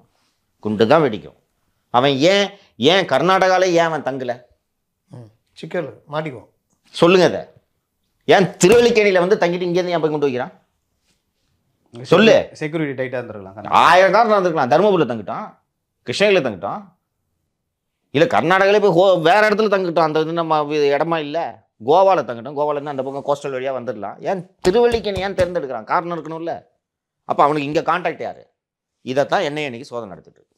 ஏன் அவன் சென்னையை தேர்ந்தெடுத்து 2 மாதம் தங்கினான்றது ஒரு காரணம் இருக்குது. சென்னையில் போய் அந்த மினிமம் இது தொப்பி லிமிடெட் எடிஷன் அந்த தொப்பி இங்கேயே வந்து வாங்குறான். இன்னொன்று வச்ச பிறகு இங்கே ஏன்பா வர்றான் திருப்பி முசாஃபிர்? என்ன இருக்குங்க? என்னென்னா இங்கே போனால் ஒரு பிரச்சனை இல்லைன்ட்டு உளவுத்துறை ஃபோன்ஸு இன்டர்நேஷ்னல் கால்ஸ் எல்லாம் இன்டர்செப்ட் பண்ணுவாங்கல்ல, அதில் ஒருத்தனோட இன்டர்செப்ட் பண்ணும்போது இலங்கை தமிழர் அவன்கிட்ட சொல்லும்போது அந்த ஃபோனில் சொல்கிறானா, அந்த மாதிரி தாய்லாண்டுக்கு போனேன், தாய்லாண்டுக்கு போய் எவ்வளோ ரூபா செலவு பண்ணேன், என்னால் டூப்ளிகேட் பாஸ்போர்ட் எடுக்க முடியல அப்படின்னு சொன்னோன்னே இந்த பக்கம் இருக்கும் சொல்கிறாங்க. அப்பா 2 லட்ச ரூபாவில் இங்கே தமிழ்நாட்டில் எடுத்துடலாம், நீ ஏன் போய் அங்கங்கெல்லாம் அழிச்சுன்னு இருக்கிறேன்னு பேசுறதை இன்டர்செப்ட் பண்ணியிருக்காங்க. அந்த லட்சணத்தில் தான் இருக்குது. அண்ட் ஏற்கனவே நம்ம பல முறை சொல்லியிருக்கிறோம், திருச்சி கேம்பில் நடக்கிறத மத்திய அரசு ஏஜென்சி வந்து பிடிக்கிற கொடுத்து அதுக்கப்புறம் வந்து தான் நீங்கள் பிடிச்சி இன்னைக்கு அவன் ஜெயிலில் இருக்கான், இலங்கையில் மர்டர் பண்ணிட்டு வந்து ஜெயிலில் இருக்கான். அப்போ நீங்கள் வேடிக்கை பார்த்துட்டு தானே இருந்தீங்க. அதுக்கு கருணை காட்டுவார், திருச்சி முகாமை மூடு, இவர் அண்ணன் வேல்முருகன் கொஞ்சம் பேசுவார், இவர் 2 பேசுவார், உடனே அரசு பரிசீலிக்குது அப்படின்னு இவங்க உட்காந்துட்டு மர்டர் பண்ணிருக்கான். முசாஃபிர் மேட்ரு இங்கே பிளாஸ்ட் ஆனோடனே அடுத்து சென்னை, பெங்களூரில் பிளாஸ்ட் நடக்குதுன்னா பெரிய நகரம் சென்னையிலையும் நடக்கிறதுக்கான வாய்ப்புகள் இருக்குது. 100% இருக்குங்க. செக்யூரிட்டி டைட் பண்ணோம்ல, டைட் பண்ணி தான் மாட்டிருப்பான். பயம் வருங்க. சென்னைக்கு வந்துட்டு தானே. இன்னொன்று சென்னையில் முக்கியமான ஹப்புன்னு பார்த்தீங்கன்னா ட்ரிப்ளிகன், போதை மருந்து கடத்தல் ஆட்களும் மேன்ஷனத்தில் தங்குறான். இது எல்லாருக்குமே தெரியும். குருவியாக போகிறவன் பலரும் மேன்ஷனில் தங்குறான். இது மாதிரி ஆட்களும் தங்கியிருக்கான்றது இப்போ வந்துதா. அப்போது நீங்கள் இதுக்கு வந்து அங்கே நடந்தவுடனே இங்கே டக்குன்னு இது பண்ணி இங்கே மேன்ஷன் கிச்சன் எல்லாரும் டைட் பண்ணணும். யாராவது தங்குறாங்கன்னா புதுசாக யார் வந்து தங்குறாங்க, ஏற்கனவே எவனா தங்கியிருக்கானா, வேறு தமிழர் அல்லாத வேறு யாராவது இருக்கானோ, இந்த மாதிரி விஷயங்கள்லாம் நீங்கள் எடுத்திங்கன்னா மாட்டிக்குவான். வரும்போதே மாட்டிக்குவோம். எதுவுமே இது பண்ணல. ஃபோன் ஓட்டுக்கு இப்போ பல விஷயங்களில் வந்து இந்த மாதிரி விஷயங்கள் தான் பண்ணுறாங்களே தவிர அவங்களது எதுவுமே பண்ணுறதில்ல. அதுதான் சிக்கல். இன்றைக்கி இந்த பிரச்சனையோடைய முதல்வர் ஒருத்தர் கைது பண்ணி உள்ளே வச்சுருக்காங்க. அவர் தனக்கான நியாயம் கேட்டு முதல்ல சுப்ரீம் கோர்ட் போனார். அப்புறம் சிக்கல் விட்ராப்பட்டு அன்றைக்கி கவிதாவுடைய கேஸ் வந்தோடனே அது கிடைச்ச பதிலை பார்த்தோன்னே டக்குன்னு வித்ரா பண்ணி விசாரணை நீதிமன்றத்தில் ஜாமீன் கேட்டாங்க. அவங்க ரிமாண்ட் பண்ணிட்டாங்க. அதுக்கப்புறம் இப்போ டெல்லி ஹைகோர்ட்டில் அரெஸ்ட்டை சேலஞ்ச் பண்ணி வந்திருக்காங்க. ஏன்னா அடுத்த கட்டம் இன்னைக்கு மாலை தள்ளி வச்சுருக்காங்க. ஒன்றும் நடக்காது. அவங்க ஏதோ டைம் கேட்குறாங்க போல். அது 3 வாரம் டைம் கொடுங்க, 3 வாரம் டைம் கொடுன்னு கேட்குறாங்க. நான் ஜனவரி மாதம் டெல்லி போய்ட்டு வந்தேன்ல, அப்போ சொன்னாங்க எலெக்ஷன் சமயத்தில் கேஜ்ரிவால் உள்ளே இருப்பார்னு. ஆக்சுவலி உருட்டுறாங்கன்னு நினச்சேன் நான். பண்ணுறாங்க. அரெஸ்ட்டை ஒரு அபிஷேக் மனு சிங்வி தான் கேஜ்ரிவால் சார்பாக வாதிட்டது. அரெஸ்ட்டை நான் சேலஞ்ச் பண்ணுறேன். அண்டு எலெக்ஷன் வரைக்கும் இன்ட்ரீம் ப்ரொடெக்ஷன் கொடுக்கணும். இந்த அரெஸ்ட்டை சேலஞ்ச் பண்ணுறதுக்கு இவங்க 10 நாள் பதில் கொடுக்கறதுக்கு அவகாசம் கேட்க வேண்டிய அவசியம் இல்லை. ரெண்டும் கனெக்டட் பெட்டிஷனு. அதனால் நீங்கள் அவர் தான் இருக்கார், அடிஷனல் சொலிசிட்டர் ஜெனரல் இருக்கார், நீங்கள் அவர்கிட்ட கேட்டுட்டு அரெஸ்ட்டு சேலஞ்ச் ஒரு நாள் கூட கொடுங்க போடுங்கன்னு உடனே மத்திய அரசு 3 வாரங்கள் வேண்டும். 3 வாரத்துக்கு கம்மியாக எங்களால் பதில் சொல்ல முடியாது அப்படின்னு சொன்ன உடனே ஒரு ஜட்ஜு அப்புறம் எனக்கு நோட்டீஸ் ஆர்டர் பண்ணாமல் நீங்கள் அவங்க சைடு மட்டும் கேட்டுட்டு ஆர்டர் போடக்கூடாதுன்னு சொன்னோன்னே கோர்ட் வந்து நான் ஃபேராக இருக்கேன்னு சொல்லிட்டு இன்று மாலை தள்ளி வைக்கப்பட்டிருக்கிறது. But I don't think Kejriwal will get. நானே இப்படி கேட்குறேன். ஒரு செந்தில் பாலாஜி கைது பிஎம்எல் ஆக்ட், அதில் ஜாமீன், அரெஸ்ட்டு சேலஞ்சு இதெல்லாம் போச்சு. அப்போ நம்ம எல்லாருமே பேசணும் பிஎம்எல் ஆக்டில் அரெஸ்ட் சேலஞ்செலாம் போக முடியாது, பெருசாக நிற்காதுன்னு. சேம் அதே தானே இவருக்கும். இவங்க போகிற ground Y are you arresting now, அது நீங்கள் சட்டத்தில் போய் நீங்கள் அந்த கிரவுண்டை எடுத்திருக்கார். இவர்கள் வேண்டுமென்றே காத்திருந்து தேர்தல் நேரத்தில் நான் பிரச்சாரம் செய்யக்கூடாது என்பதற்காக என்னை இந்த நேரத்தில் கைது செய்துள்ளனர். அதே போல் 9 முறை சம்மன் அனுப்பி 1 இல்லை 2 இல்லை 3ஆவது டைம் கூட அரெஸ்ட் பண்ணியிருக்கலாம். 9 முறை பண்ணலை. இவங்க 9 முறை நாங்கள் சம்மன் கொடுத்தோம், டைம் கொடுத்தோம், அதுக்கப்புறம் தான் அரெஸ்ட் பண்ணுறோம். இதுதான் அவங்க சொல்கிறது. அவங்க சொல்கிற டிஃபென்ஸு. இவர் சிங்கி எடுத்து வைக்கிற ஆர்குமெண்ட் என்னென்னா நாட் கோஆப்ரேட்டிங் வித் இன்வெஸ்டிகேஷன்னு சொல்கிறாங்க. கரெக்டு தானே? இல்லை நாட் கோஆப்ரேட்டிங்னு சொல்கிறாங்க. இவர் அக்யூஸ்டு விசாரணை ஏஜென்சியோட கோஆப்ரேஷன் பண்ணுறதுனாலே ஆமாங்க நான் எல்லா குற்றத்தையும் நான் தான் செஞ்சேன்னு ஒத்துக்கிறது தான். எந்த அக்யூஸ்டு அப்படி நீங்கள் சொல்ல வைக்க முடியும்? அக்யூஸ்டு அப்படி சொல்கிறதுன்றது யாருமே தன்னைத்தானே குற்றம் சுமத்திக்க கூடாதுன்றது ஆர்டிக்கிள் ஃபண்டமெண்டல் ரைட்டாக கேரண்டி செய்யப்பட்டிருக்கு. அந்த அடிப்படையில் நீங்கள் அரசியலமைப்பு சாசனத்துக்கு எதிராக கேஜ்ரிவால் ஆமாம் நான் இந்த தப்புலாம் பண்ணேன்னு சொல்கிறீங்க. என்ன எதிர்பார்க்குறீங்க நீங்கள் cooperation அக்யூஸ்டுக்கிட்ட? And arrest is preventing Kejriwal from using his democratic rights. அதாவது தேர்தலில் போட்டி போடுறத தடுக்கும் விதமாக ஆம் ஆத்மி கட்சியோட டெமோக்ராட்டிக் ப்ராசஸை தடுக்கும் விதமாக பண்ணுறாருன்ற கிரவுண்டை எடுத்திருக்காரு. இதுதான் அரெஸ்ட்டுக்கு சேலஞ்சு. நீங்கள் சொன்னது கரெக்டு, நல்ல கேள்வி. கேஜ்ரிவாலுக்கு தானே சேலஞ்ச் பண்ணாங்க. அது எங்கே போய் உச்சநீதிமன்றம்லாம் போய் காவேரி ஹாஸ்பிட்டலில் போய் முடிஞ்சு நெஞ்ச போலகிறத போய் முடிஞ்சிச்சு.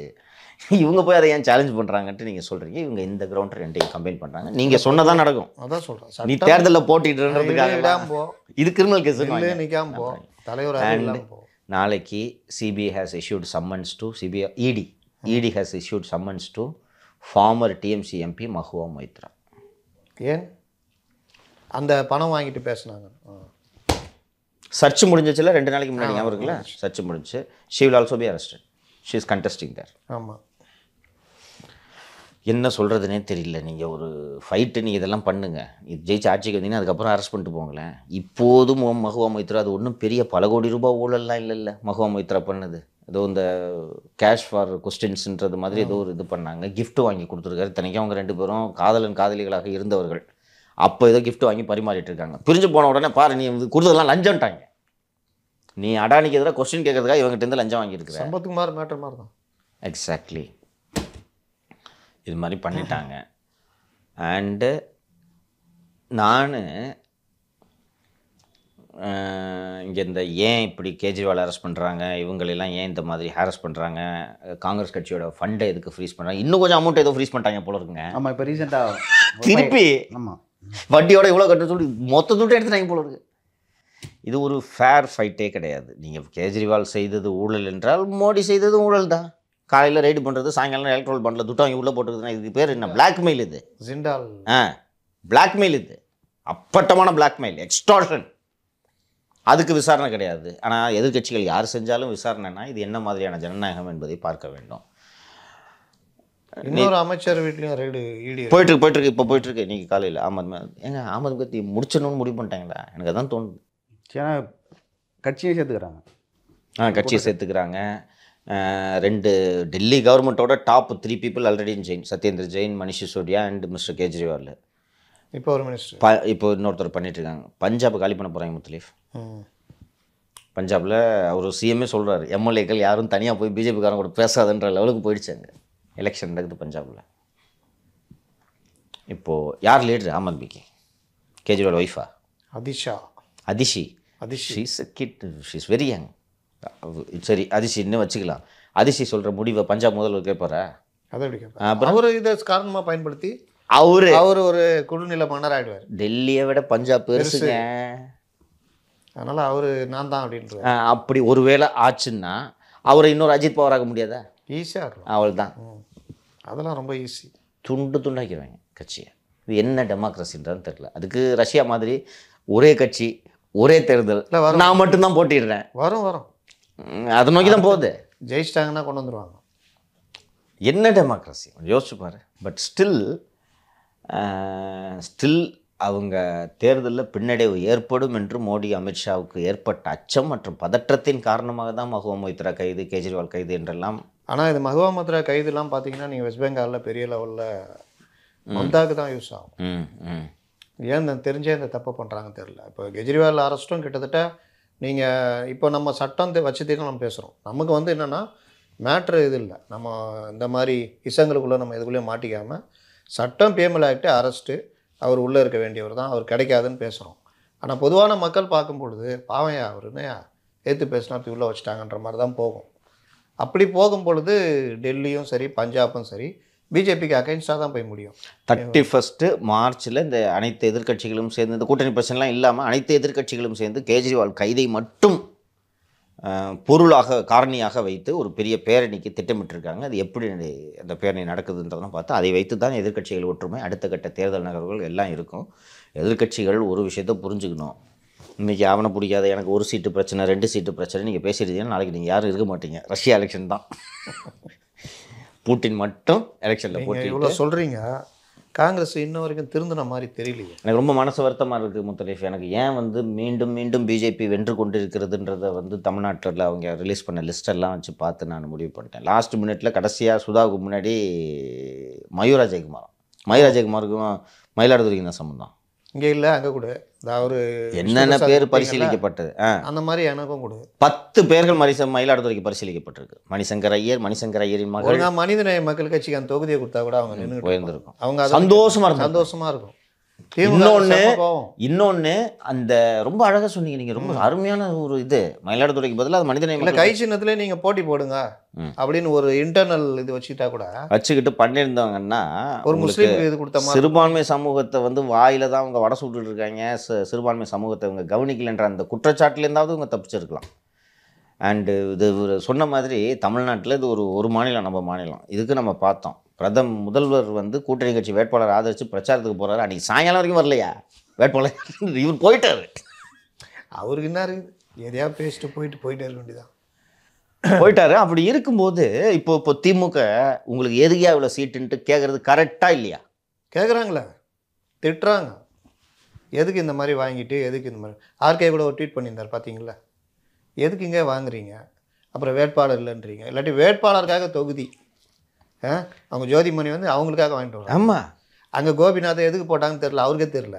சரி இருந்தாலும் பிடிங்கிட போகிறாங்கன்ட்டு டக்குன்னு போய் அது பார்த்து இது எங்கேயாவது நடக்குமா பார்த்தியா? அது கூட்டணி கட்சி லொடுக்குன்னு போய் இப்போ நாமினேஷன் தாக்கல் உட்காந்துறியா? ஐயோ வந்தவா எப்போ வீட்டில் பொண்டாட்டி கூப்பிட்டு ஏமா வாமா நம்ம போய் இந்த நாமினேஷனை போட்டு வந்துருவோம். மொத்தமே 3 பேர் தான். ஆமாப்பா, ஜவுளி கடையில் துணி எடுக்க போகிற மாதிரி இவர் போய் கொடுத்துட்டு வந்துட்டாரு. இப்படி தான் இருக்குது. இப்போ ஒரு திமுக மாதிரி கட்சிகள் எதற்கு இதை மதிக்க வேண்டும்? இங்கே பாருங்கள் முத்தலீஃப், கட்சியில் டெமோக்ரஸி ஜனநாயகம்ன்றதெல்லாம் இருக்க வேண்டியது தான். ஒரு சீட்டுக்கு 15 பேர் மனு கொடுத்துட்டு 15 பேரும் எனக்கு சீட்டு கொடுன்றதுலாம் டெமோக்ரஸி கிடையாது. அதெல்லாம் கட்சி அனுமதிச்சு கூட டிசிப்ளின் தாங்க. பாரு, இவர் தான் வேட்பாளர், போய் வேலை செய், இவ்வளோ தான். இப்படி தான் வேலை நடக்கும்.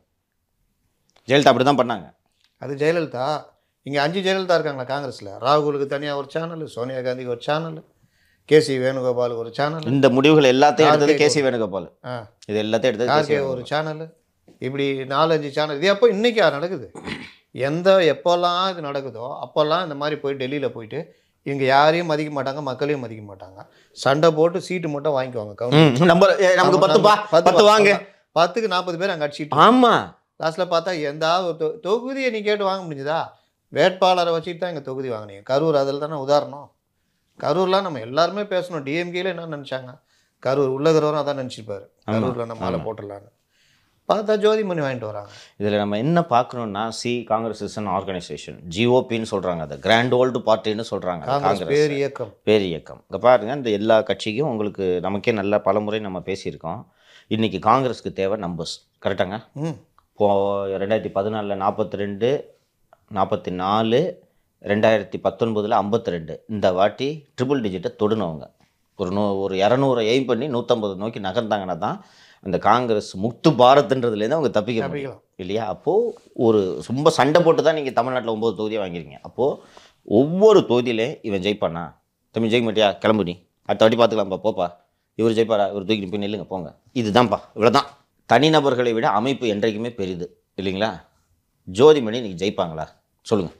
கூடகிறவனே விரும்ப மாட்டான், அப்புறம் எங்கே ஜெயிக்கிறது? இன்னொன்று தொகுதி பக்கம் சீட் அவுட்டு இல்லை, தொகுதியில் செல்வாக்கு இருந்தாலும் பரவாயில்ல, அதுவும் கிடையாது. அவுட்டை தாண்டி திமுக தரப்புலேருந்தே சொல்லப்படுது, அங்கே நிற்காதீங்க, வேணாம், வேற எங்கன்னா நில்லுங்க, நாங்கள் வந்து அதுக்கு ஹெல்ப் பண்ணுறோம் அப்படின்னு சொல்லிட்டு. இப்போ வந்து உள்ளே வந்து ஏதோ ஒரு உள்குத்து. இந்த அம்மாவுக்கு, செல்வி ஜோதிமணி அவர்களுக்கு அரசியல்னா ராகுல்ஜின்னு சொல்லிட்டு டெல்லியில் போய் ராகுல்ஜி இருக்கும் போதெல்லாம் அவர் கூடவே சுற்றிட்டு இருந்தானா இதுதான் அரசியல்னு நினச்சிருக்கிறாங்க இந்த அம்மா. அவங்களும் அதை நம்புகிறாங்க. அப்படி தானே சீட்டு வாங்கினாங்க. ஈரோடு கிழக்கு இடைத்தேர்தலுக்கு போயிருந்தேன்ல, அங்கேருந்து ஒரு 10 கிலோமீட்டர் நம்ம ஜோதிமணி வீடு. டியூட்டி போடுவாங்களா கவர்மெண்ட் ஆஃபீஸில், அது மாதிரி இவங்களுக்கு ஒரு நாள் டியூட்டி போட்டாங்க, வந்து ஹாய்னு இவிகேஸ் கூட சுற்றிட்டு கிளம்பிட்டாங்க.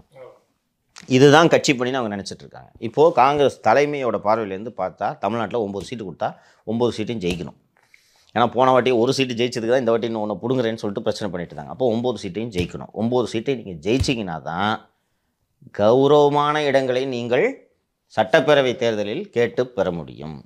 இது எல்லாவற்றை விட முக்கியமாக 9ம் கன்வெர்ட் ஆகி லோக்சபாவில் போய் உட்காரணும். இப்போ இந்த அம்மாவுக்கு, செல்வி ஜோதிமணி அவர்களுக்கு ராகுல் காந்தியிடம் தனிப்பட்ட செல்வாக்கு உண்டு. கார்கெட்டு கூட இருக்கலாம் செல்வாக்கு. அவங்க சொல்கிறாங்க சீட்டை வாங்கி தோற்றுட்டு போனேன்னா அதான் நடக்குது. இதை தலைமை யோசிக்கணும்ல. இந்த பாருமா, நீ ரொம்ப ராகுலுக்கு நெருக்கம், நீ நல்லா ஆரேட்ரு, நல்லா பண்ணியிருக்க, இப்போ ஜெயிக்க மாட்டேன், புரியுதா? நமக்கு 9னா 9 எம்பியை நம்ம அங்கே போகணும். வேறு கேண்டிடேட்டை போடுறோம், இல்லை அவங்களே சொல்கிறாங்க வேறு கரூருக்கு பதிலாக வேறு இடம் சொல்கிறேன்னு சொல்கிறாங்க. விடு, நீ வெயிட் பண்ண, 5 வருஷம் இருந்தல்ல, போதும் கான்ட்ரிபியூஷன். இப்படி தான் பார்க்கணும். ஆனால் ராகுல்ஜி கேண்டிடேட்டு ஒன்றும் பண்ண முடியாது. இவர் கார்கேஜி கேண்டிடேட்டு, அவங்க கேசி வேணுகோபாலுக்கு நெருக்கம். இப்படி தான் சீட் வாங்கிட்டு வந்திருக்காங்க. அதுக்குள்ளே அழகிரி ஏழை போட்டு வித்துட்டார் போல இருக்கு அவருக்கு. நாசை யோசிச்சு அசிங்கமாக இல்லை இந்த மயிலாடுதுறைக்கும் தஞ்சாவூருக்கு நெல்லைக்கும் கடைசி வரைக்கும். அண்டு சரி, இவ்வளோ தூரம் டிலே பண்ணாங்களே, ஒரு நல்ல கேண்டிடேட்டை போட்டாங்களா திருநெல்வேலிக்குன்னு பார்த்தா, சர்ச்சு துட்டு திருடி 5-6 கேஸில் அக்யூஸ்டாக இருக்கிற ஒரு ஆளை தூக்கி போட்டிருக்காங்க. ராபர்ட் ப்ரூஸு 3.5 லட்சம் வாக்குகள் இருக்காங்க, கிறிஸ்டின் ஆர்டர்ஸ் வாக்குங்க. அதனால தான் திருப்பி 50,000 கூட வாங்க மாட்டாரான் அந்த ப்ரூஸு. ஏன்னா எவ்ரிபடி இந்த search knows that he is a cheat. எளிதாக இது இன்னொன்று நயினார் நாகேந்திரனுக்காகவே அந்த தொகுதியில் எல்லாரும் வேலை செய்கிறாங்கன்னா நெல்லை தொகுதியை பொறுத்தவரை அது நயினாரை சுற்றியுள்ள தேர்தலாம். திமுக அதிமுக பிஜேபி தேர்தல் கிடையாது, நயினார் தேர்தல்ன்றாங்க. சில தேர்தல் பார்த்தீங்கன்னா இப்போ மத்திய சென்னையோ திருவள்ளூரோ திருநெல்வேலியோ எல்லாம் பார்த்தீங்கன்னா எதிரில் ஒன்றுமே இல்லை, அதனால் இவங்க ஈஸியாக ஜெயிக்கிறாங்க. எதிரில் ஸ்ட்ராங்காக போட்டால் இப்போ நயினாருக்கு எதிராக ஸ்ட்ராங்கான வேட்பாளர் போட்டால் கஷ்டம். காஸ்ட் ஈக்குவேஷன் எல்லாத்தையும் சேர்த்து பார்த்து போடணும்ப்பா. காஸ்ட் ஈக்குவேஷன் தாண்டி ஒரு வேட்பாளரை பொறுத்து இருக்குது சார். அவருக்கு அவர் என்ன தான் பாஜகவாக இருந்தாலும் அவருக்குன்னு ஒரு நன்மதிப்பு இருக்கும். ஆக்சுவலாக அந்த தொகுதியை பொறுத்த வரைக்கும் நயினார் நாகேந்திரன் அவர்கள் வந்து எல்லாரையும் அரவணைச்சு போவாராம். கிறிஸ்டினியாக இருக்கட்டும் இஸ்லாமியர்களாகட்டும் அங்கே வந்து மாமா மச்சா அப்படின்னு தான் பேசிக்குவாங்களாம் அங்கே திருநெல்வேலி. ஸோ அப்படி இருக்கும்போது தான் கூப்பிடுவாங்க. அந்த பாண்டு வந்து இன்னுமே இருக்கும். ஏன்னா எனக்கு தானே ஓட்டு போட போகிறேன், பாஜக ஓட்டு போட போகிறேன், நாங்களாம் அப்படியே பழக இருக்கோம் அப்படின்னு சொல்லிட்டு அந்த அளவுக்கு க்ளோஸ் தான். அதனால தான் ஒரு திருநெல்வேலி தொகுதியில் வந்து சட்டமன்ற உறுப்பினர் ஆனதுக்கு அதுவும் முக்கிய காரணமா. என்ன தான் வந்து ஒரு பாஜக இருந்தாலும் திருநெல்வேலியில் வந்து அப்போ நீ எப்படி தம்பி கேண்டிடேட் பண்ணா? சர்ச்சு துட்டு திருடினவன், சிஎஸ்சி ஸ்கூலு ஃபண்டை முறைகேடு பண்ணுறது, ஆந்திராவில் அக்யூஸ்டாக இருக்கிறாள். திமுக அங்கே நிற்க தைரியம் இல்லை பாருங்க. உண்மை கோஷ்டி சண்டை, கோஷ்டி மேயர் வந்து தானே வகாப் தானே, அந்த சரவணன் பெரிய தகராறுலாம் ஆகிருந்தது. பெரிய நல்ல ஒரு டிஎம்கேக்கான ஒரு பெரிய தொகுதி, ஆனால் அவங்க கேண்டிடேட் போடுறது தைரியம் இல்லை. இத்தனைக்கும் அதிமுக சவுத்தில் பலவீனமாக இருக்கிற நேரத்தில் கூட உங்களுக்கு கேண்டிடேட் போட துணிச்சல் இல்லை. லாஸ்ட்டில் என்ன 2 தொகுதி இந்த தங்கத்தமிழ் செல்வனா இது, அதுவே இவரே திட்டி காலி பண்ணிட்டு வராமல் யார் மூர்த்தி. Very good very good very good very காங்கிரஸாரன் காண்டில் இருக்கிறாங்களாம். போன தடவை தோத்தப்பும் ஒன்னால தான் தோத்தேன், போய் சொன்னோம் இந்த சோழவந்தான் மற்ற தொகுதியில் அந்த மாதிரி நடக்குதுங்க, ஒத்துழைப்பே இல்லை அப்படின்னு. பார்த்துக்கலான்னு இவரும் ஒத்துழைக்கலையா. ஏன்னா அது காங்கிரஸ் தொகுதி, இவரு மூர்த்தி காங்கிரஸ் தொகுதி, ஜெயிச்சாங்கன்னா ஜெயிக்காட்டின்னா நம்ம அங்கே இது பார்த்துக்கலான்னு. காங்கிரஸ் ஓட்டு இருக்குங்க. லாஸ்ட்டில் காங்கிரஸ் தோற்று போச்சு, இவர் தானே ஜெயிச்சார் தேனியில், இவர் ரவீந்திரநாத் தானே. இப்போ டிஎம்கே தொகுதினோன்னா வந்துட்டு கம்பு சுற்றினா அப்போ நாங்கள் என்ன தொக்கா அப்படின்னு கேட்குறாங்க திமுக காரங்களே. இப்போ நீங்கள் 2 வித்தியாசம் பார்க்கணும். எஸ்பி வேலுமணி ஊழியர் கூட்டம் செயல்வீரர் கூட்டம் பேசுகிறாரு. சிங்கை ராமச்சந்திரன் முதல்ல யாரை அறிமுகப்படுத்துகிறார், அப்போ சிங்கை ராமச்சந்திரன் கூப்பிட்டு அறிமுகப்படுத்துகிறாரு, பேசுகிறாரு. பேசிகிட்டு இருக்கும்போது உட்காருங்கன்றாரு, அவர் போய் உட்காந்துறாரு, இந்த மக்கள்கிட்டலாம் பேசுகிறாரு எப்படி பண்ணணும் எது பண்ணணும் நம்ம இது. அதே இது மூர்த்தி அட்டன் பண்ணுறது உங்களாம் வெக்கம் இல்லையா, மானம் இல்லையா, சூடு சொரணம் இல்லையா, ஆளை கூட்டு வரீங்க என்ன தலைவரே அப்படி தானங்க பேசுறாரு. ஒரு கான்ஸ்டியூஷனல் போஸ்ட்ல இருக்கிற ஒரு அத்தாரிட்டியை பார்த்து சூடு இருக்கிறதா சொரணை இருக்கிறதா? ஆக இல்லை தம்பி, நீ விமர்சனம் பண்ணலாம், ஆளுநர் யோசித்து பார்க்க வேண்டும். உச்சநீதிமன்றம் இப்படி கடுமையான கண்டனங்களை ஆளுநர் மீது தெரிவித்திருக்கிறது. இந்தியாவில் எந்த மாநில ஆளுநரை பார்த்தும் உச்சநீதிமன்றம் நாளைக்குள் நடவடிக்கை எடுக்கவில்லை என்றால் ஆர்டர் போட்டதில்லை அப்படின்னு சொல்லி எச்சரிக்கை விடும் துணியில் யாரும் செய்ததில்லை. படித்த அதிகாரியாக இருக்கிறார், அவராக ராஜினாமா செய்ய வேண்டும். இது போதாதா? எல்லாம் ஒரே அர்த்தம் தானே. ஒரே அர்த்தம் தானே. ஆகன்னு சொன்னாலும் அதே அர்த்தம் தான், இது சொன்னாலும் அதே. என்னப்பா வார்த்தை? சூடு இருக்கிறதா சொரணை இருக்கிறதா? அப்போது நீங்கள் கட்சி தலைவர் இப்படி பேசினா கீழே இருக்கிறவன் சிவாஜி கிருஷ்ணமூர்த்தியை விஞ்சணும்னு ஊடு கட்டுவான் பாரு. இல்லை அவர் அப்படி பேசுறதால தான் சிவாஜி கிருஷ்ணமூர்த்தியா ஏங்க முன்னாடியே தாங்க நடந்தது. இவர் இதே மாதிரி ஒருமையில பேசினாரு, முடிஞ்சோடனே சிவாஜி கிருஷ்ணமூர்த்தி இறங்கி அடிச்சாரு. அவனே ஒன்னு ஏதோ சொன்னது தானே அசம்பிளில ஃப்ளோல. நீ இல்ல இதுல கூட்டம் ஐடி விங் கூட்டமா இங்க ஒருத்தன் நீ வாப்போன்னு அவன் இங்க ஒருத்தன் இருக்கிறான்னு சொல்லிட்டு ஏதோ சொன்ன மாதிரி சொன்னாரு. அந்த மாதிரி தவறுதலா கூட வந்திருக்கான்னு வச்சுக்க. பட் இது வந்து சூடு இருக்கிறதா சொரணை இருக்கிறதெல்லாம் டெக்ஸ்ட் பார்த்து தான் படிக்கிறீங்க. சரி, அவங்க தான் எவனோ ஒருத்தன் பைத்தியக்காரன் எழுதி கொடுக்குறான். நீங்கள் முதலமைச்சர் சார், நீங்கள் கூப்பிட்டு ஏண்டா என்னடா எழுதுற, எதை எடுத்தாலும் எழுதி கொடுத்தாலும் படிக்கிறாருப்பா அவர். அண்ணே ஒரு 10 ஒன்றியம் போட்டிருக்கிறோம், பஞ்சா இருக்கும் மோடி முன்னாடி சொன்ன உடனே படிக்கிறாரு வரும். ஒன்றிய அரசை பார்த்து கேட்கிறேன் அப்படின்னு. ஆனால் அந்த ஒன்றியன்ற வார்த்தையை வச்சுட்டு ரொம்ப கஷ்டப்பட்டு ரொம்ப நாளாக மத்திய அரசின் பழகிருப்போமா? ஆமாம், அந்த ஒன்றியத்தை ஞாபகத்தில் வச்சுட்டு பேசுகிறாங்கப்பா, ரொம்ப கஷ்டம். அது ராமநாதபுரம் மேட்டர் சொல்லிடுறேன். இது கொஞ்சம் மூர்த்தி சொல்லுங்க. இதே தான் செம்ம திட்டு, அதனால ரொம்ப கடுப்பில் இருக்காங்களாங்க. இன்னொன்று ஆளை கூட்டு வரது இல்லை, சோழாவரத்துலலாம் எதுவுமே ஆளை கூட்டு வரதுக்கான ஏற்பாடும் இல்லை. இவரும் அதை வந்து ஒரு பெரிய இது மாதிரி பண்ணல. இந்த கோபத்தோடைய பண்ணையார்த்தனத்தோட அணுகுனா எப்படி ஒர்க்கு நடக்கும் அப்படின்றது வந்து ஒரு பெரிய சிக்கல். அவர் அமைச்சர் கிடையாதுங்க, ரவுடிங்க மூர்த்தி. ஏன் இந்த வார்த்தையை சொல்கிறேன்னா, AG of registration, DAG of registration, அது போல் group A officers, senior officers எல்லாம் கெட்ட வார்த்தையில் திட்டுறது. அதுவும் இப்போ தனியாக ரூம்குள்ளெல்லாம் இல்லை, மீட்டிங்கை கூப்பிட்டு டிஆர்ஸ் மீட்டிங்லாம் வாங்கன்னு கூப்பிட்டு அங்கே வச்சு அசிங்கமாக பேசுறது, அவனே பேசுறது. இப்போ பண்ணையார்த்தனம் ராஜகண்ணப்பன்ட்ட இருக்குது, மூர்த்திகிட்ட இருக்குது, நேருட்ட இருக்குது, சார் கேகேஎஸ்எஸ்ஆர்ட்ட இருக்குது, அனிதா ராதாகிருஷ்ணன்ட்ட இருக்குது, ஒருத்தர் இருக்காரு, அதே தென் மாவட்ட அமைச்சர் பெரிய கருப்பன், இவங்க எல்லாத்தையுமே அந்த கிட்டத்தட்ட அந்த மனோபாவம் இப்படியே வளர்ந்துட்டாங்க. டிஆர் பாலு இது சொன்னீங்க ராமநாதபுரம் என்னமோ புதுசாலாம் இல்லை, விசாரிச்சுட்டு தான் சொல்கிறேன் நான். அப்படி போய் விசாரிச்சுட்டு தான் சொல்கிறேன். இது இவங்க 2 பேருக்குள்ள ஒரு மறைமுக உறவுல இருக்காங்கன்றது நம்ம பலமுறை குற்றச்சாட்டு. அவர் யார் பயன்படுத்தணும்னு பயன்படுவார்ல, ஓபிஎஸ். அவ்வளோதாங்க, அவர் வந்து ஒரு லிக்விட் மாதிரி, எதில் ஊற்றுறீங்களா போய் உட்காந்து ஜாலியாக அதுக்கேற்ற மாதிரி மாறி. ஆமாம், கடந்த முறையே வந்து 2019 மக்களவைத் தேர்தலிலேயே காங்கிரஸ் கட்சிக்கு தேனி ஒதுக்கப்பட்ட தொகுதியில் அண்ணன் திரு ஈவிகே இளங்கோவனை வேட்பாளராக போட்டதுலேயுமே திமுக பன்னீர்செல்வத்தோட கூட்டு அப்போதே இருக்கிறது. நான் ஃபஸ்ட்டு அப்போல்லாம் நம்பலை, எனக்கு அப்போ தான் சொல்கிறாங்க முதல்ல தெரியாது பார்க்குறியா, நான் 6 போட்டாங்க ஜெயிக்கிறார் பார்க்கலாமா, நான் 6 போட்டி போடல பார்க்கலாமா அப்படின்னாங்க. நான் நம்பலை. அது எப்படி ஜெயிச்ச தொகுதி 6 பாய்னா அந்த ஊர் மக்களே பெரியமா இருப்பாங்க, 6 போட்டி போடுவாருங்கன்னு சொன்னேன். நீ பாரு அப்படின்னாங்க. என்ன சொன்னாங்கன்னா என்கிட்ட, இப்போ நீ வேட்பாளர்னு வச்சுக்கோ, நீ கொஞ்சம் ஒரு சைஸபிள் ஓட்டு வாங்கணும், முதல் நாளே அந்த ஃபேமிலியை வீட்டுக்கு வந்து பார்த்துட்டு உன்ட்ட ஒரு அமௌண்ட் கொடுத்து உன்னை முடிச்சிருவோம். கரெக்டாக தேர்தல் அறிவிக்கப்படுகிறது, காங்கிரஸுக்கு தொகுதி ஒதுக்கப்படுகிறது, போட்டி போடுற சமயத்தில் ஹாரூன் நான் பாத்ரூமில் வழுகி விழுந்துட்டேன், கால் ஃப்ராக்சர்னார். அப்புறம் குஷ்புக்கு கொடுக்கலான்னு ஒரு டாக்கப் ஓடுது. ஏன் குஷ்புக்குன்னா கிராமம், she is a popular figure.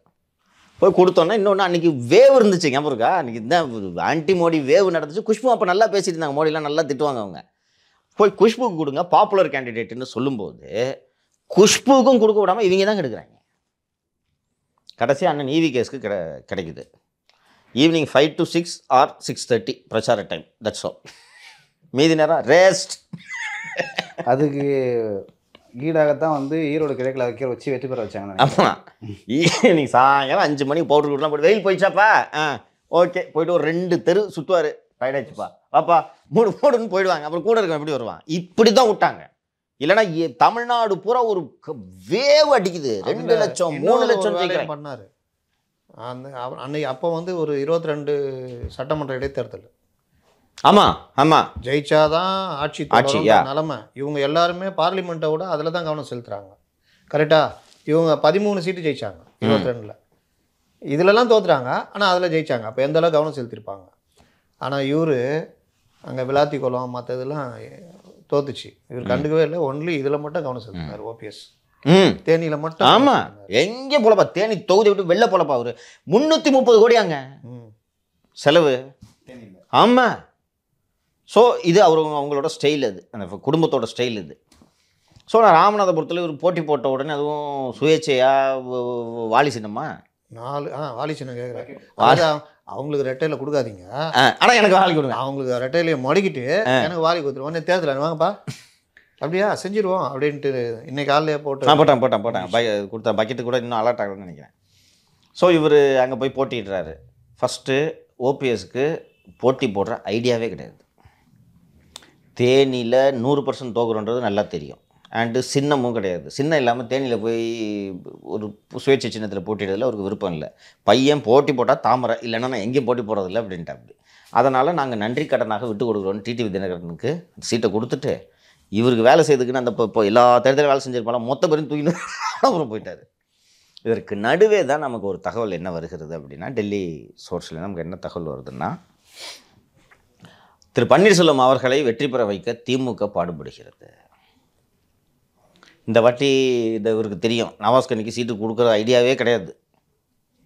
அப்படியே மீறி சரி சீட்டு கொடுக்குறேன் ஒரே சொல்லி சின்னத்தில் இல்லைன்னா ஒத்துக்கிட்டு இருந்திருப்பாங்க. கரெக்டாக, உங்களுக்கு எம்பி தான் வேணும், ஒத்துக்கிட்டு இருந்திருப்பாங்க, ஒத்துருந்துருக்கலாம் ப்ராபப்ளி. இல்லைனா சீட்டே இல்லை, அது போல் நான் தமுக கொடுக்குறேன்னு கூட சொல்லியிருந்துருக்கலாம். இந்திய யூனியன் முஸ்லீம் லீக் எப்பவுமே ஒரு சீட்டு கொடுத்துருவாங்க. அவங்க வேறு 2 சீட்டு ஆசைப்பட்டாங்க. அதில் வந்து அவர் ஏனி சின்னம். இன்னொன்று நவாஸ்கனி பயங்கர அன்பாப்புலர் கேள்வி சொல்லுவார். தேனி தொகுதி முழுக்க அவரும் தான் ஜெயிச்சு முடித்ததோடு போனதோடு சரி. இப்போ தான் முதல் முறையாக நான் தாங்க நவாஸ்கனின்னு வந்துனுக்கிறாரு. ஸோ இப்போது அங்கே திரு பன்னீர் அவர்களை ஜெயிக்க வைப்பதற்காக திமுக உதவுகிறது. எதுக்கு உதவணும் திமுக பன்னீரை ஜெயிக்க வைக்க சொல்லு? நல்லவர் வல்லவர் 3 முறை முதல் ஏதாவது சொல்லு. அம்மாவால் அடையாளம் காட்டப்பட்ட விட்டீங்க, ஓகே விசுவாசி. உண்மை சார், ஒருவேளை இப்படி இருக்குமோ? ஏன்னா வந்து இப்போது ஸ்டேட்டில் வந்து ஒரு எம்எல்ஏ சட்டமன்ற உறுப்பினராக இருக்கார். தொடர்ந்து வந்து இரட்டைலையை முடைக்க வேண்டும், நான் தான் வந்து ஒருங்கிணைப்பாளர் அப்படின்னு சொல்லிட்டு வராரு, வழக்குகள்லாம் தொடர்றாரு. ஆனால் பெருசாக பலன் அளிக்கலை. எம்பி ஆகி டெல்லி போயிட்டு டெல்லி கான்டாக்ட் மூலமாக ஏதாவது ட்ரை பண்ணலாம், கட்சியை வந்து ஏன் எம்பி ஆகணும்? இங்கேருந்து ஃப்ளைட்டு பிடிச்சா டெல்லி போயிடலாம். இல்லை ஒரு கான்டாக்ட் யார் மதிப்பா கட்சி, நீ எந்த கட்சி நீ அப்படின்வாங்க. தாமரை கட்சி தாங்க. இல்லை ஒரு தொடர்பு கிடைக்கும்.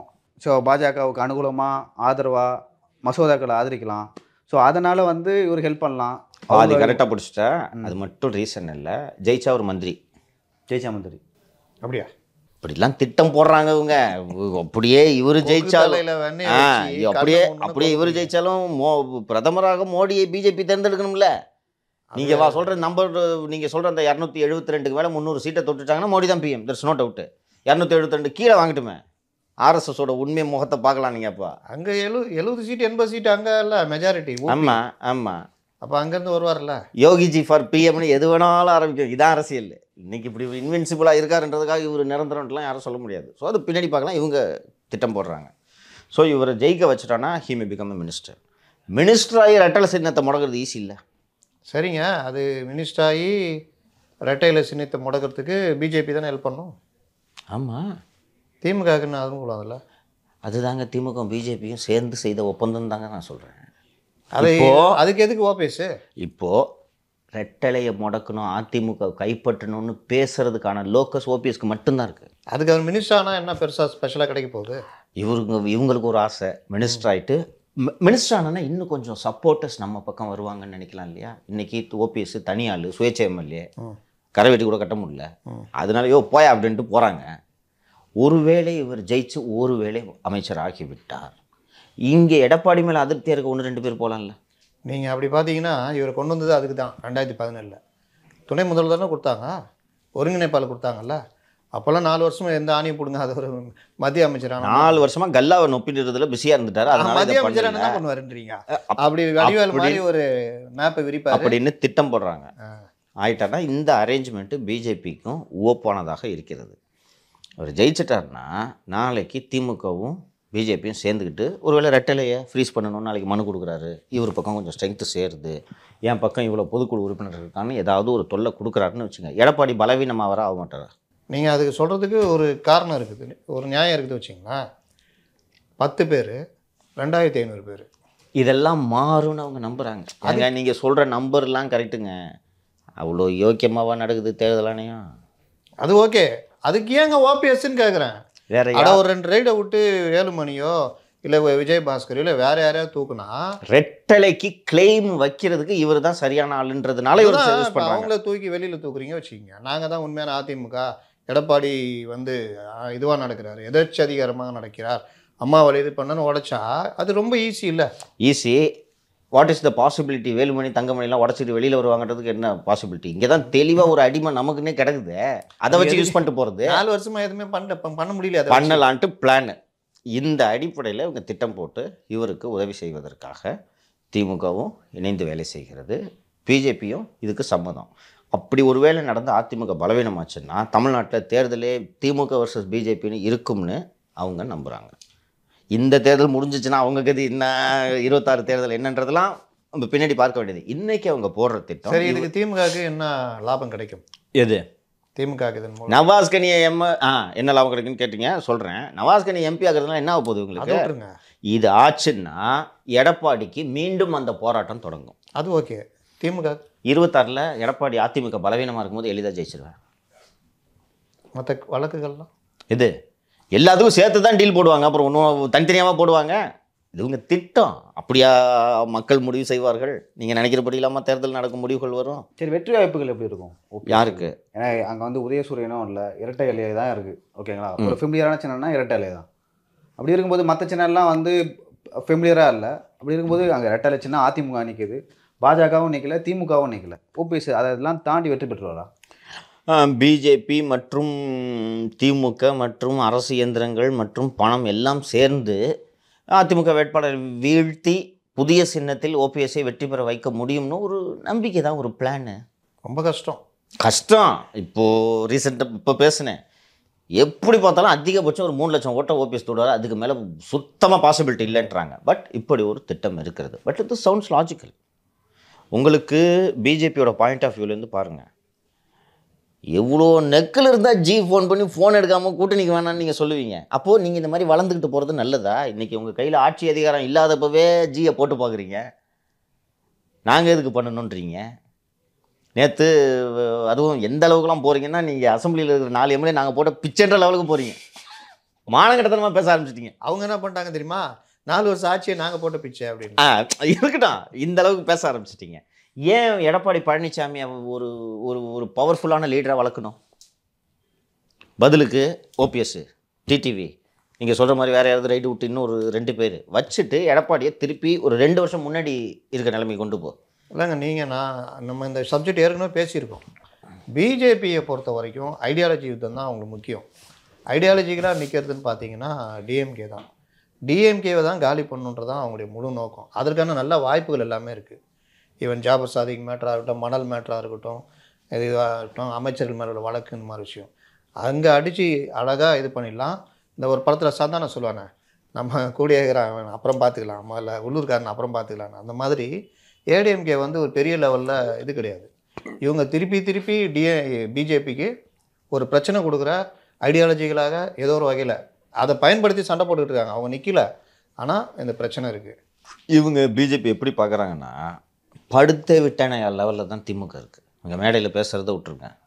இந்த அளவுக்கு இவங்க என்ன சொன்னாலும் 2 கேஸை போட்டானா இவங்க பணிஞ்சிருவாங்க. ஆனால் இவங்க கேஸையும் வச்சுக்கிட்டு சொல்கிறத கேட்க மாட்டாங்க. நீங்கள் வந்து படுத்தே விட்டானா அதிமுகவுக்கு ஒரு பாடத்தை புகட்டணும். என்கிட்ட கூட்டணி முடியாது நீ சொன்னல, மீண்டும் கேட்டு 4 மந்திரி போஸ்ட்டு கொடுக்குறேன்னு சொல்லி நீ கொடுக்கல. கட்சி இருந்தால் தானே இந்த பேச்செல்லாம் பேசுகிற நீ. இதுதான் ஆட்டிடியூட். அது ஓகேங்க. நீங்கள் வந்து இங்கே கால் ஊன்றதுக்கான வழியை தான் பிஜேபி பார்த்துக்கிட்டு இருக்கோம். படுத்தே விட்டானையான்னு சொல்லிட்டு இவனை விட்டுட்டு ஏடிஎம்கேயும் அடிச்சுன்னு தான் வச்சுக்கிங்க.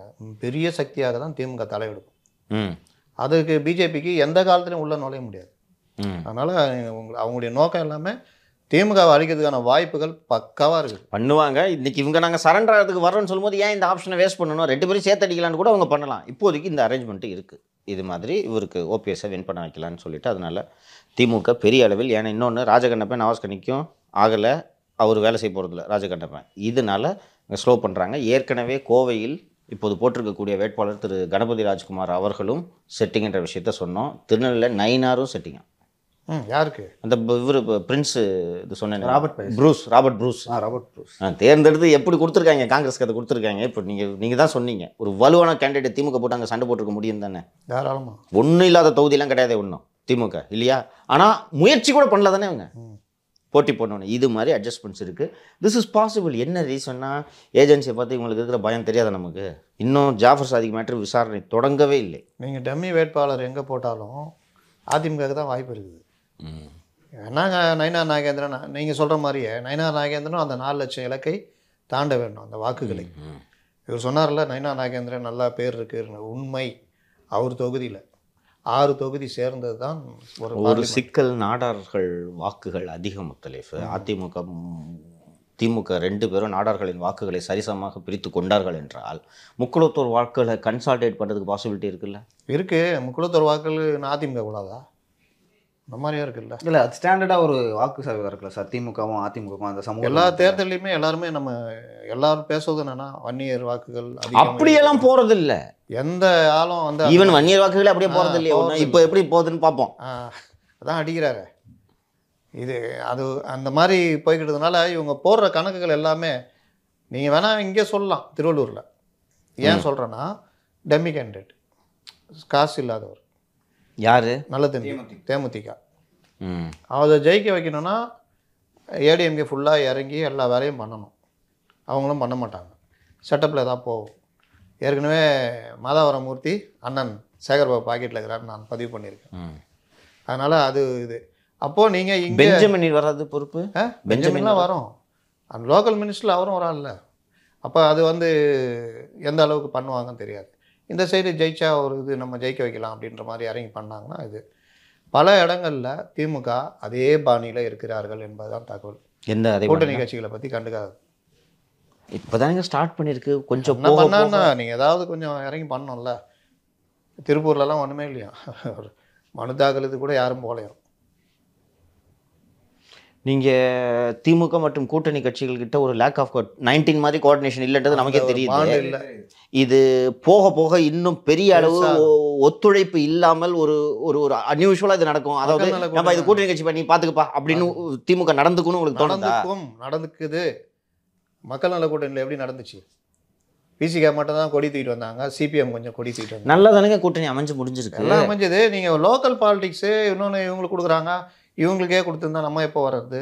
திருப்பூரில் அந்த எண்ணம் இருக்கும்ல, திருப்பி சிபிஐ இவர் என்ன சுப்பராயன் இவர் என்ன பண்ண போகிறாரு? எப்படி இருந்தாலும் அந்த செலவு மற்றதெல்லாம் வந்து கட்சியிலேருந்து தான் பார்த்துக்குவாங்க. அப்போ அங்கேயும் வந்து ஒரு பெருசாக இது கிடையாது. பல இடங்களில் இந்த பிரச்சனை ஓடிட்டு இருக்குது. திருச்சி உயிரே போனாலும் தனி சின்னன்றாரு. இப்போ பம்பர சின்னம் கிடைக்காது. எல்லோரும் என்ன சொன்னாங்க, உதயசூரியனில் நிற்பாருன்னு. அப்போ உயிர் போயிடும்ல. ஆமாம். அதனால் தனி சின்னம் கேட்டு தான் நிற்பாங்க.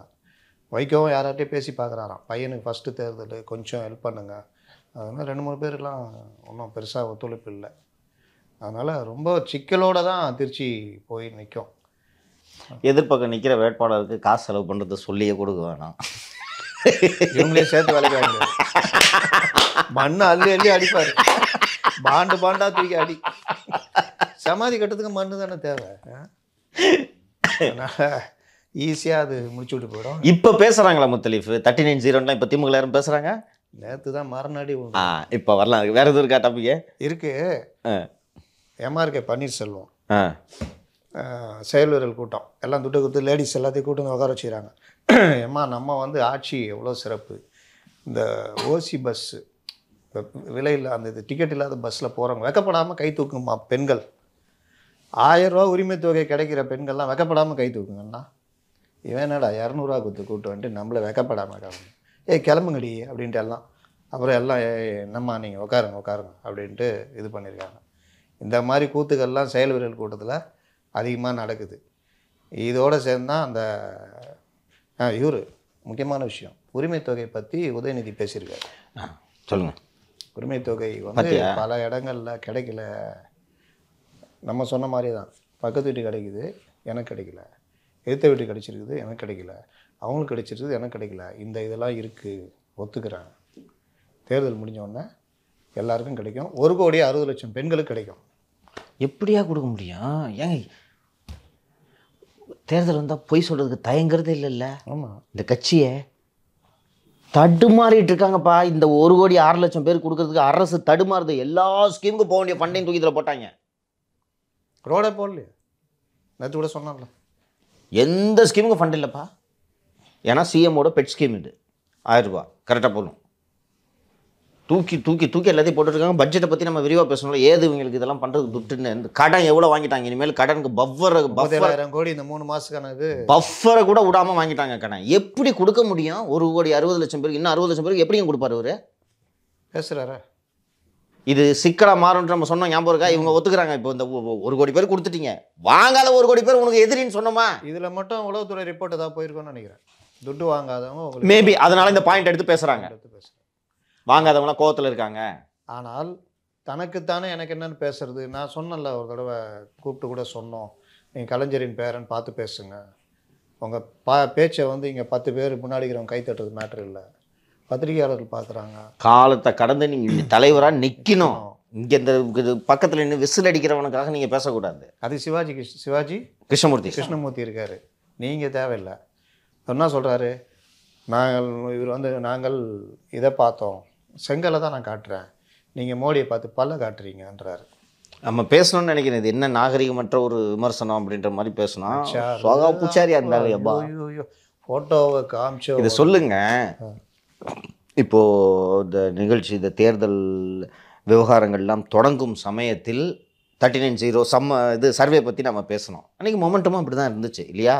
நம்மளே யார்கிட்டையாவது 0 ஏடிஎம் என்னப்பா நீ அப்படின்ட்டு பேசிகிட்டு இருந்தாங்க. ஆனால் நான் உறுதியாக நம்புகிறேன், நீங்களும் நம்புனீங்க. நான் கூட எப்படிங்க ஜெயிக்க ஏடிஎம்கேன்னு கேட்கும்போது நீ வெயிட் பண்ணுங்கள், பிரச்சாரம்லாம் ஆரம்பிக்கிட்டு நீங்களும் சொன்னேன், நீயும் சொன்னேன் ஏடிஎம்கே அப்படி ரூல் அவுட் பண்ணாதீங்கன்னு நான் சொன்னேன். நான் இல்லைங்க கூட்டணி இல்லை, அரித்மெட்டிக்கே வந்து லாஜிக்கு புறம்பாக இருக்குது, அதனால் அவங்க தான் ஜெயிப்பாங்கன்னு சொன்னேன். நேற்று தான் எனக்கு இந்த பிரச்சாரத்தை பார்த்த உடனே டைடு டேர்ன் ஆகும்ன்ற நம்பிக்கை வந்திருக்கு. ஆயிடுச்சுன்னு நான் சொல்ல, டேர்ன் ஆகும்னு. முத்தலீஃபுக்கு ஞாபகம் இருக்கும், 2010 அக்டோபர் என்ற நினைவு. கோவை கொடிசி அரங்கில் தான் ஜெயலலிதா ஃபஸ்ட்டு கூட்டம், அசம்பிளிக்கான பிரச்சார கூட்டத்தை கோவை கொடிசி அரங்கில் தொடங்குது. இந்த அம்மா இங்கே தான் போட்டுவங்க இந்த மாநாடு போட்டு இது பண்ணி அதே கொடிசியால் நடத்தி முடித்த உடனே இவங்க அந்த கூட்டம் போய் அண்டு ஜெயலலிதா பெரிய அளவில் அரசியலே பண்ண மாட்டாங்க. எப்போயாவது ஒரு அறிக்கை வரும், இவ்வளோதான் அரசியல், நான் அது இப்படி இருக்குதுன்னு நினச்சிட்டு இருக்கும்போது அந்த கோவை கொடிசியா அரங்கில் நடந்த அந்த கூட்டம் 2011 சட்டப்பேரவை தேர்தலுக்கான ஒரு அச்சாரமாக அமைந்தது. அங்கே தானே அழகிரியும் ஜாங்கிட்டையும் எச்சரிக்கை பண்ணி பேசினாங்க. இல்லை, அது மதுரையில் நடந்த கூட்டத்தில் ஹார்லிக்ஸ் திருடன்லாம் சொன்னாங்க. அங்கே சொன்னாங்க, ஜாங்கிட்ட எச்சரிச்சாங்க விடமாட்டோம். அப்புறம் அது அந்த முடிஞ்சோடனே ஒரு மொமெண்டம் டோனு செட் ஆகிடுச்சு. டோனு செட் ஆகி அதுக்கப்புறம் அந்த அக்டோபர் 2010 நடந்த கூட்டத்துலேருந்து அடுத்தடுத்த ஜெயலலிதாவோட கூட்டங்கள் அந்த மொமெண்டத்தை கிரியேட் பண்ணுச்சு. எடப்பாடியோட இந்த திருச்சி கூட்டமாக ஃபஸ்ட்டு கூட்டம், எடப்பாடி பழனிசாமியோட பிரச்சார கூட்டம் ஃபஸ்ட்டு இங்கே இந்த தேர்தல் இதுவா? ஆமாம், திருச்சி கூட்டம். திருச்சி கூட்டத்தில் ஹி டிட் வெல் இல்லையா? கூட்டம், நல்ல கூட்டம், நல்லா பேசினார். அண்டு நான் என் கருத்தை சொல்லிடுறேன், தூத்துக்குடியில் இவரோட பேச்சு பற்றி என்னோட கருத்தை சொல்லிடுறேன். He scored extraordinary well. And அவருக்கு அந்த உரையாடல் கலை எளிதாக வருது, இன்ட்ராக்ட் பண்ணுறார் கூட்டத்தோட, பாமரனாக பேசுகிறாரு. அவர் ரொம்ப தாட் ப்ராசஸில் இந்த ஒரு அழகு தமிழில் பேச வேண்டும், உங்களை பார்த்து நான் கேட்டுக்கொள்கிறேன், அதெல்லாம் ஒன்றும் இல்லை. என்ன வாயில் ஒருத்தர் பேசுகிறப்பா, சொன்னிய நீ செஞ்சியா, நீ என்ன பண்ணிட்டு இருந்த, நீ சொல்கிற பல்ல காட்டுற, நீ எதை காட்டுற, இந்த க்ரௌட் ரசிக்குது. பல்ல காட்டுன்னு ஃபோட்டோ காட்டினார்ல, உங்கள் அப்பா என்ன காட்டினாருன்னு அந்த ஃபோட்டோ காமிக்கிறார். எது அந்த செஸ்ஸு இதில் செல்ஃபி எடுத்த மாதிரி 2 பேரும் அது முடிஞ்சு அவங்க பாவம் அந்த டைமில் நெருக்கத்தை காமிக்கிறதுக்காக செட் பண்ணி வச்சு எடுத்தது, நீ வினையாக முடியுது. இவரை டெல்லியில் போய் சந்திச்சார்ல, நேராக தாய்லாந்தில் தான் வந்தார்.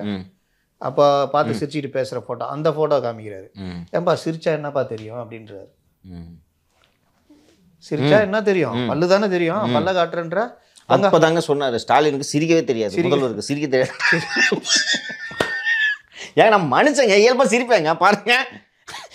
பக்கத்தில் இந்த சிஏஎஸ்எஃப் கமெண்ட் ஒன்று நினைக்கிறேன், அவங்ககிட்டலாம் காட்டுறாரு, ஃபுல்லாக காமிக்கிறாரு. அவனும் எட்டி பார்க்குறான். அட ஆமாம்.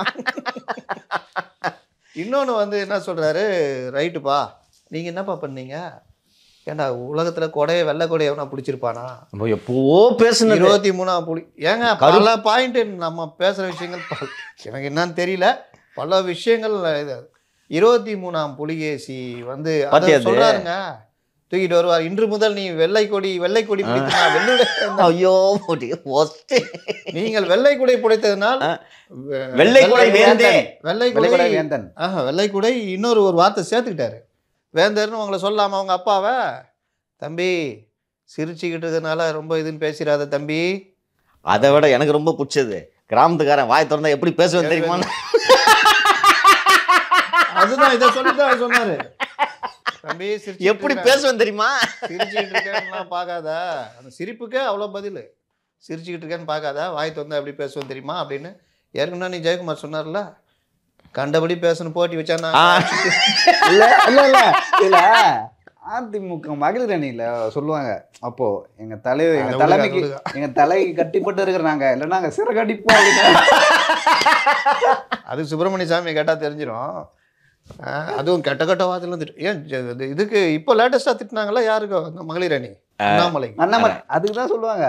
ஆக்சுவலாக ஒரு கூட்டம் எல்லாம் போய் கேட்பாங்க, நாங்கள் எதுக்குங்க போராட்டம், இந்த மாதிரி எங்கள் தலைமையை பார்த்து அண்ணாமலை இப்படி பேசிட்டாரு, நாங்கள்லாம் சும்மா இருப்போம்னு நினச்சிக்கிட்டேன், எங்கள் தலைமை சொன்னால் காலி பண்ணுறோம், ஒரு வார்த்தை சொல்லிட்டா போதும், நாங்களாம் சிறகட்டி.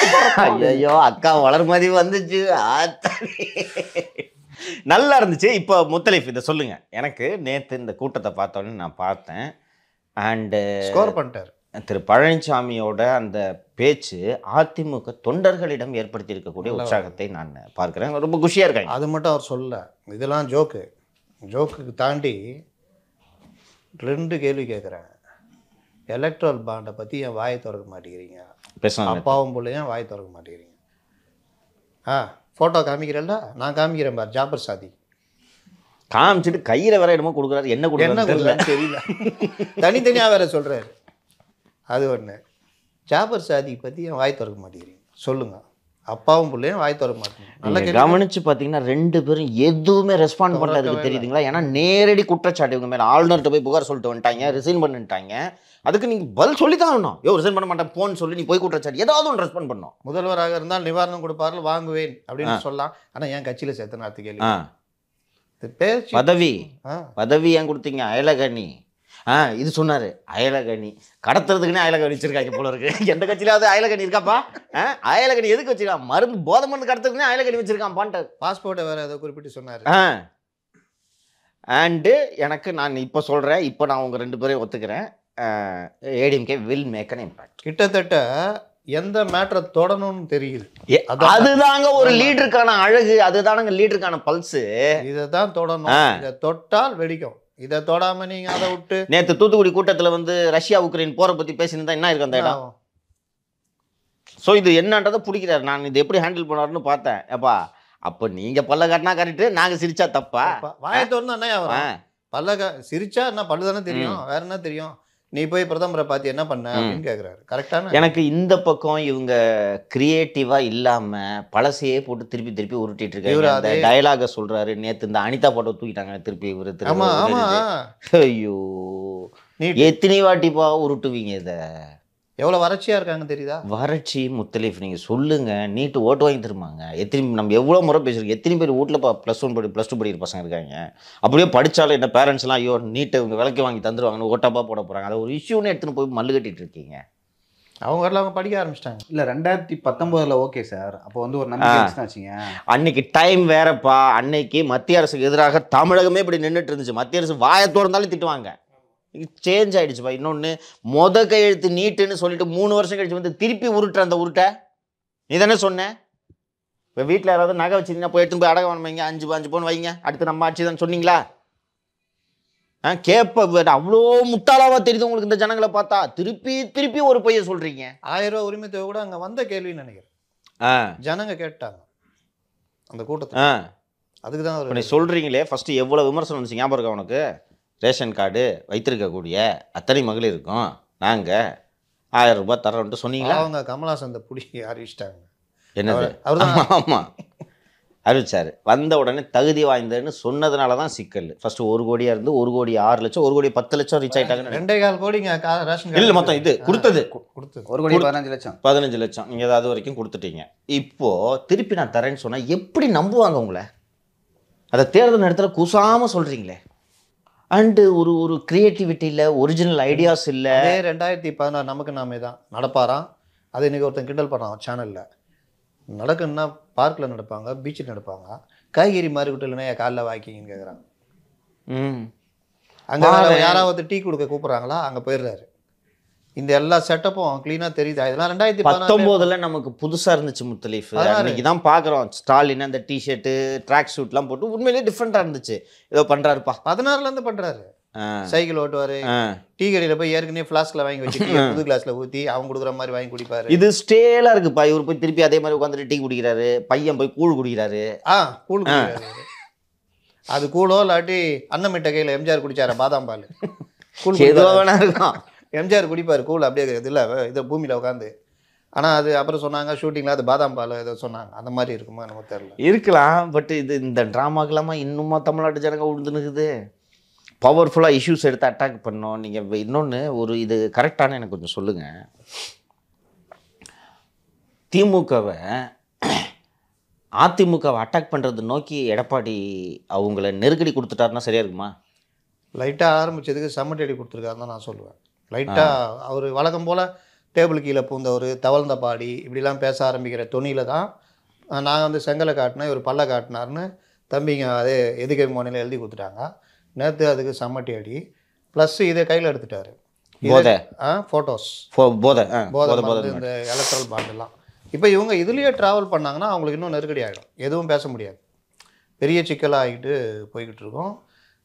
இன்னும் 20 டேஸ் இருக்குது முத்தலீஃப். தூத்துக்குடி மேட்ரு. தூத்துக்குடியில் வந்து வெள்ளம் பாதிப்பு பற்றி பேசிட்டார். இங்கே வெள்ள பாதிப்பு இருக்கும்பொழுது இவர் இந்தியா கூட்டணியில் இருந்தார். கரெக்ட். நம்ம பேசணும். நான் வந்து சொன்ன உடனே சீதா பாண்டியன் சொன்னோன்னே உடனே நாங்கள் வந்துட்டேன். என்னால் முடிஞ்ச வெள்ளக்காடாக மிதந்தது நான் அப்போ அங்கே இருக்கிறேன். இவங்க யாருமே இல்லைன்றார். இதைத்தான் சொல்கிறேன். இந்த இதையும் சென்னையில் இந்த மாதிரி விஷயங்களையும் பதிவு பண்ணாலே ஜனங்களுக்கு ஞாபகம் வந்துடும். அட ஒய்யால இவங்க ஆமா இல்லை அப்படின்னு வரும். இப்போ இன்னொன்று, எடப்பாடி ஸ்பீச்சை இனி ஊடகங்களை இருட்டடிப்பு செய்ய முடியாது, ரிப்போர்ட் பண்ணி ஆகணும். இப்போ கிடையாதுங்க. இப்போ எல்லாருடைய இதையும் எடுக்கிறாங்க. வருது இல்லை, அந்த ஈக்குவல் கவரேஜ் கொடுக்குறாங்க. எடப்பாடி பார்த்தல பேக்கேஜ் வேறு வருது இல்லை. ஓகே. அதனால் எல்லா இதுவும் வந்து தான் ஆகும். இது இன்னொன்று, பெரிய லீடர்ஸ் வந்து கவர் பண்ணுவாங்க. நீங்கள் கவர் பண்ணால் இன்னொருத்தன் கவர் பண்ண போகிறான். உனக்கு டிஆர்பி குறைய போகுது. அவங்க வச்சு தான் செய்கிறாங்க. ஒவ்வொன்றையும் அப்படி தனித்தனியாக எடுத்து பிரித்து போட்டு பேக்கேஜாக போட்டுக்கிட்டு இருக்கிறான். பார்க்கறதுக்கு நல்லா இருக்குது. அப்போ டெய்லி இவன் போகிறான்டா அப்படின்னு அதை தான் பார்ப்பாங்க ஜனங்க. நீ எதுவுமே போடல, வெறும்னு திமுகவே கலைஞ்சி டிவி மாதிரி காமிச்சிருந்தீங்கன்னா யாரும் பார்க்க மாட்டாங்க. சரி, இப்போது ஓரளவுக்கு ஒரு ஒரு ஒரு டோன் செட் ஆயிருக்குன்னு சொல்லலாம் இல்லையா? கேம்பெயின் ஸ்டார்ட் ஆகிடுச்சு. ஸ்டாலின் ஒரே ஒருத்தருக்கு மட்டும் ஸ்டார்ட் ஆகல. யாருக்கு? நம்மவர். அவர் விடுங்க, பாவங்க. ஒரு 2-3 விஷயம் இருக்குதுங்க. என்ன சொல்லுங்க? அவர் வண்டியை காமிச்சாங்க. போன தடவை ஒரு வண்டி கொண்டு வந்தார், டெம்போ டிராவலர், சிவப்பு கலரில், செம்மையாக இருக்கும் பிரச்சாரத்துக்கு. ஆமாம், புது வண்டிங்க. இப்போ அந்த வண்டியை எவனோ ஒருத்தவன் எடுத்து போட்டான். ஒட்டடை படிஞ்சு ஓரமாக நிற்கிது, மக்கள் நீதி மையம் மாதிரியே அப்படியே நிற்கிது. இவரும் நான் வந்து 29 வந்துடுறேன் பிரச்சாரத்துக்கு. அதான் பார்ட் டைம் வந்து அதோட முடியுது. ஷூட்டு அது தனி கேன்சல் பண்ணிட்டாரு. ராஜ்யசபாப்பா ஓகே கொடுக்கணுன்னா பிரச்சாரம் பண்ண. ஓகே சரி வருவேன். இவரும் டெய்லி டேபிளில் வந்து உக்காந்துடுறாரு. அங்கேருந்து அவங்களும் வந்து ஏதாவது பிரச்சனை ரொம்ப டென்ஷன் ஆகுதுன்னா, நேற்று கூட பேசணும்ல, ரொம்ப டென்ஷன் ஆகிட்டாங்கன்னா வந்துடுறாங்களா கமல்கிட்ட. இவர் பேசுறதை பார்த்த உடனே ஐயோ அச்சுச்சோ இவரா பரவாயில்ல பாட்டு, அந்த டென்ஷனே பரவாயில்ல அப்படின்ட்டு வச்சு சரி பாப்பா அங்கேருந்து இங்கே தான் வந்தார். தெரியாமல் வந்துட்டேன் சார், சாரி. பரவாயில்ல, நான் அரசியல் வேணாங்க மாடியிலேருந்து குதிச்செல்லாம் சொன்னாருங்க. அது கூட இருக்கிறவங்க குழம்புறாங்க, எதுக்கு இவர் மாடியிலேருந்து குதிச்சாரு அப்படின்னு. இது இப்படி இப்போ பார்த்தா ஏதாவது வண்டி அனுப்புவாங்க, ஏதாவது பேமெண்ட் அனுப்புவாங்க, நம்ம பிரச்சாரத்துக்கு போகலான்னு பார்த்தா ஒருத்தர் கண்டுக்கல. நீ வந்து ஏதாவது பேசி உள்ளே ஓட்டம் போயிட போகுதுன்னு. இப்போ இவரே அந்த வண்டியை ரெடி பண்ணுறான்ட்டுக்கிறாராம். அந்த சிவப்பு வண்டியை பிரச்சாரம் போகிறாரா? போகிறாரு 29ஆம் தேதி மேலே கிளம்புறாரு அப்படின்னு. ஒரு நாள் தெரில, டூரா இப்படி இல்லைங்க. இப்போ வந்து பாருங்க, I am giving you Rajya Sabha seat. திமுக காரணம் தமிழகம் முழுவதும் தான், அங்கங்கே ஒரு சென்டர் எங்கே பாயிண்ட்ஸ். பிரேமலதாவும் கிளம்பிட்டாங்க, அவங்களும் கிளம்பும் 29 நாள். 2 பேரும் ஒன்றா பேசுகிறாங்கன்னு நினைக்கிறேன். பிரேமலதா எடப்பாடி இது 2 நாளில் ஏதோ ஒரு இடத்துல மீட்டிங் ஒன்றா அட்ரஸ் பண்ணுறாங்க. ஐயோ இன்னும் அந்த அம்மா பேச ஆரம்பிக்கல. இல்லைங்க, நிறைய பேர் சொன்னாங்க she is coming S a good ஆரேட்டர்னாங்க. நல்ல ஒரு பேச்சாளராக பிரேமலதா உருவாயிட்டாங்க. நானும் எதிர்பார்க்கலப்பா. அதுவும் வந்து அந்த அம்மா 14 சீட்டுலாம் கேட்டுச்சு இல்லை, அப்போ பேசு நினச்சிட்டு இருந்தேன். She was good. இன்னும் சொல்லப்போனால் ஷி இஸ் பெட்டர் தென் விஜயகாந்த். அது அப்போவே எப்போ விஜயகாந்த் முடங்க ஆரம்பிச்சாரோ அப்போ பெட்டர் தென் பேச ஆரம்பிச்சிட்டாங்க. பெட்டர் தென் இம்ப்ரெசிவ், பெட்டர் தென் சிவி சண்முகன் சொல்லலாம். ஆமாம் இருக்குது. அண்ட் இது சொல்லுங்கள் முத்தலீஃபு, இப்போது தொடங்கியிருக்கு. இப்போது இந்த எடப்பாடி 2 கூட்டம் பேசியிருக்காரு, முதல்வர் 2 கூட்டம் பேசியிருக்காரு, இதர கட்சி தலைவர்கள் தொடங்கியிருக்காங்க. ஒரு கட்சி இப்போ தான் சின்னமே வாங்கியிருக்கு, கிண்ணம் இல்லை சின்னம் இப்போ தான் வாங்கியிருக்கு. மற்றவர்கள் தொடங்குவார்கள். இப்போது பிரதான கட்சிகள் 2 வந்து 2 பேர் சின்னத்துக்கு போராடிட்டு இருக்கிறாங்க. அதையும் விட்டிங்க. அது ஆமாம், போராடிட்டு இருக்காங்க. பிரதான கட்சிகள் 2 தொடங்கிட்டாங்க, அஃபிஷியலாக பிரச்சாரத்தை தொடங்கிட்டாங்க. நமக்கு இப்போ இந்த ஒரு எலெக்ஷனுக்கான டோன், அந்த சூடு தொடங்கி இருக்கிறதுன்றதை நம்ம புரிஞ்சுக்கலாம். இந்த வரக்கூடிய அடுத்த இன்னும் 20 நாள் இருக்கா?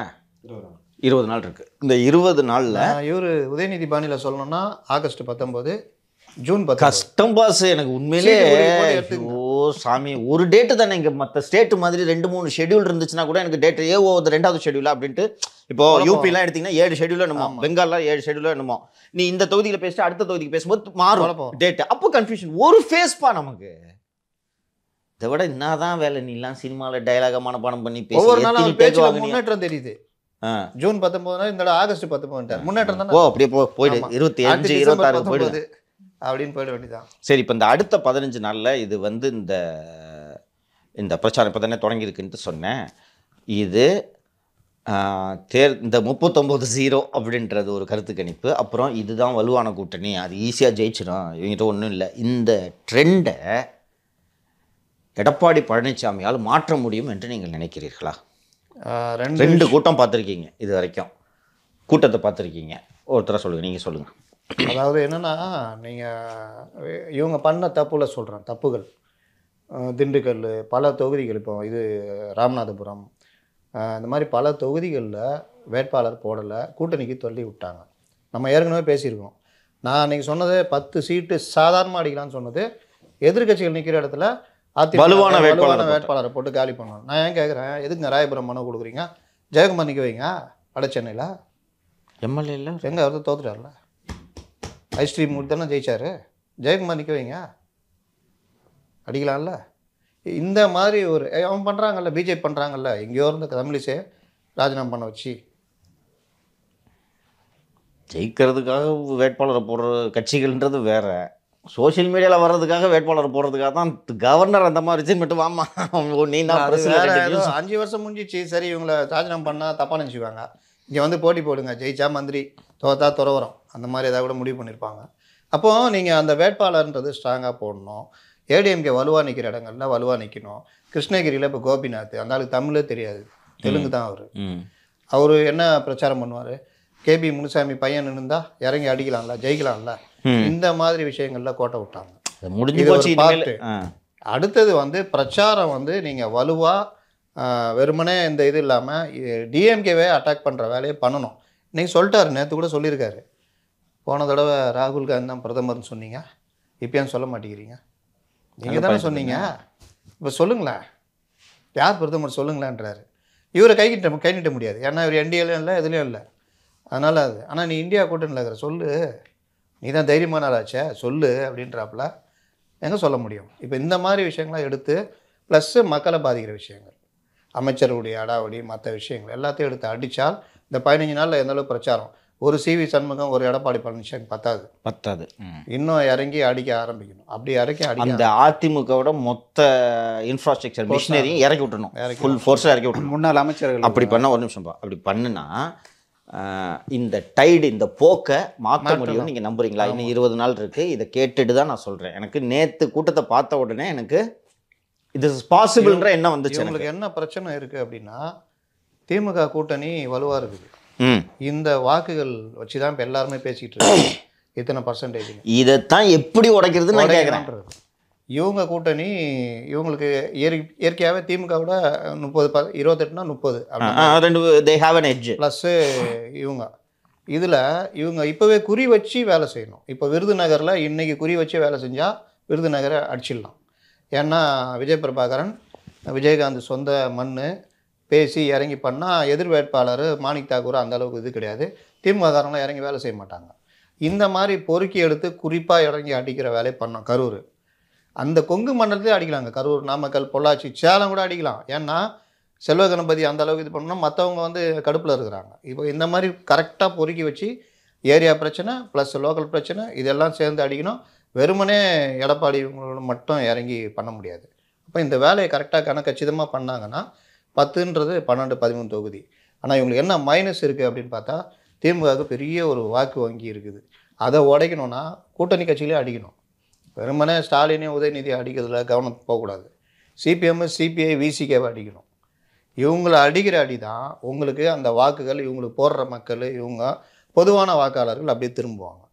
இன்னொன்று பிரச்சாரம் என்ன பண்ணணும், பிஜேபி இந்த கூட்டணிக்கு நீங்கள் வாக்கு வந்து திமுகவை வீழ்த்தணும்னு போட்டிங்கன்னா திமுகவை வெல்ல வைக்கும். திமுகவை தோக்கடிக்கணும்னா நீங்கள் ரெட்டை இலைக்கு தான் போடணும். ரெட்டை மட்டும்தான் உங்களுக்கு ஆப்ஷன். இந்த பிரச்சாரத்தை எவ்வளோ கொண்டு போகிறாங்களோ அது ஜெயிக்க வைக்கும். இது எல்லாமே விட்டுட்டு வழக்கமாக வெறுமனே ஸ்டாலினுக்கு பதில் இந்த பதில்னு போனாங்கன்னா கஷ்டம். தொகுதியும் கரெக்டாக வச்சு அடிக்கணும், செலக்ட் பண்ணி வச்சு அடிக்கணும், இதையும் பண்ணணும். நீ சொல்ப்பா என்ன ஆகும்னு நினைக்கிறது. இப்போ பிரச்சாரத்தை பார்த்தேன், நேற்று இந்த மொமெண்டம் இப்போ தான் ஸ்டார்ட் ஆகிருக்கு. இன்னும் 20 டேஸ் இருக்குது. இந்த 20 டேஸ் பிரச்சாரம் இருக்கிறதுனால எல்லா தரப்பும் பிரச்சாரம் பண்ணுவாங்க. இது தேர்தலோட போக்கை, அதாவது நியூட்ரலான யாருக்கு ஓட்டு போடுறதுட்டு நான் முடிவெடுக்கலன்ட்டு இருக்கக்கூடிய வாக்காளர்களை 30% இருப்பாங்க. ஸோ இதெல்லாம் கன்வின்ஸ் பண்ணுறத இந்த பிரச்சாரங்கள் செய்ய முடியுமா? ஏடிஎம்கே அடுத்து கேம்பெயின் எப்படி எடுத்துகிட்டு போகும்? இந்த ஏடிஎம்கே கேம்பெயினை திமுக இது வரைக்கும் கரெக்டாக கவுண்டர் பண்ணிகிட்டு இருக்காங்களா? அடுத்தடுத்து என்ன நடக்கும்? இன்னும் 20 டேஸ் இருக்குது, அதனால கேட்குறேன். சார், தொடர்ந்து வந்து அதிமுக மேலே வைக்கிற குற்றச்சாட்டு என்னென்னா, பாஜகவும் அதிமுகவும் ஒன்றா இருக்கிறாங்க, ஒரு மறைமுக கூட்டணி இருக்குது அப்படின்னு சொல்லிட்டு. ஸோ அதை வந்து முதல்ல அதிமுக தரப்பு உடைக்கணும். எனக்கு தெரிஞ்சு வேலுமணி அவர்கள் பேசினார் கோயம்புத்தூரில். நேற்று இவர் நல்லா பேசினார், கிளாரிட்டி இருந்தது. ஆக்சுவலாக நீங்கள் கள்ளக்குட்டி யாரும் சொல்ல திமுகவை ப்ளேம் பண்ண முடியாது. நீங்கள் பேசணும் எதிராக, ஓகேங்களா? நீங்கள் வந்து மோடிக்கு எதிராக பேசணும், பாஜக எதிராக பேசணும். பாஜக என்ன சொல்லுதோ அதை பேசணும். நான் வந்து ஈஸியாக இப்போ திமுக என் மேலே கை காட்டுது, நான் திமுக கை காட்டினா மக்கள் அதை நம்ப மாட்டாங்க. சரி, நான் வந்து பாஜக கூட ஃபைட் பண்ணுறேன்னா பாஜக வந்து அவங்க எதிர்த்து பேசணும். அவங்க என்ன அவங்கள சுட்டி காட்டணும், நேராக அட்டாக் பண்ணணும். பாஜக இந்துத்துவ கட்சின்னு சொல்லிட்டு எடப்பாடி பழனிசாமி சொல்லிருக்காரா? சொல்லலை. இல்லை அவர் வாயிலேருந்து அந்த மாதிரி சிவி சண்முகம் பேசுகிறார். சிவி சண்முகமும் எடப்பாடி ஒன்றும் இல்லை சார். இப்போ எடப்பாடி தான் பொதுச் செயலாளர், அவரு சொல்கிறது வேற, சிவி சண்முகம் அவர் சொல்கிறது வேற. அதை வந்து பாஜகவை எதிர்பார்க்க மாட்டாங்க. அதை எப்படி பாஜக கவுண்டர் பண்ணுவாங்க? ஸோ அப்போ வந்து எடப்பாடி பழனிசாமி மேலே ஒரு நம்பிக்கை வரும். ஸோ அவர் மட்டும் இல்லை, இப்போ எல்லா மாவட்டத்துக்கும் ஒரு தலைவர் இருப்பாங்க. வேலுமணி ஆகட்டும், சிவி சண்முகம் ஆகட்டும், ஜெயக்குமார் ஆகட்டும்.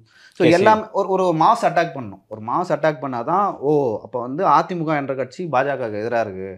இப்போ நேற்று பிரச்சாரம் பண்ணார்ல திமுகவுக்கு எதிராக, அந்த பிரச்சாரம் மிக சிறப்பான பிரச்சாரம். அதை நான் எதிர்பார்க்கவே இல்லை. இந்த மாதிரி ஒரு நல்ல பிரச்சாரத்தை பண்ணால் இந்த திமுகன்ற வலுவான கூட்டணியை புஷ்பேக் பண்ண முடியுமா அப்படின்னு கேட்குறேன். கண்டிப்பாக முடியும் சார். அதை இது ஏன் சொல்கிறேன் நான் புஷ்பேக்னா, இவங்க வைக்கிற வாதமே பாஜக கூட இருக்கீங்கன்னு சொல்லிட்டேன். அதை நம்ம வந்து உடைச்சிட்டோன்னா அதை உடைச்சிட்டு அதன் பிறகு வந்து திமுக கூட்டணியை அட்டாக் பண்ணணும்.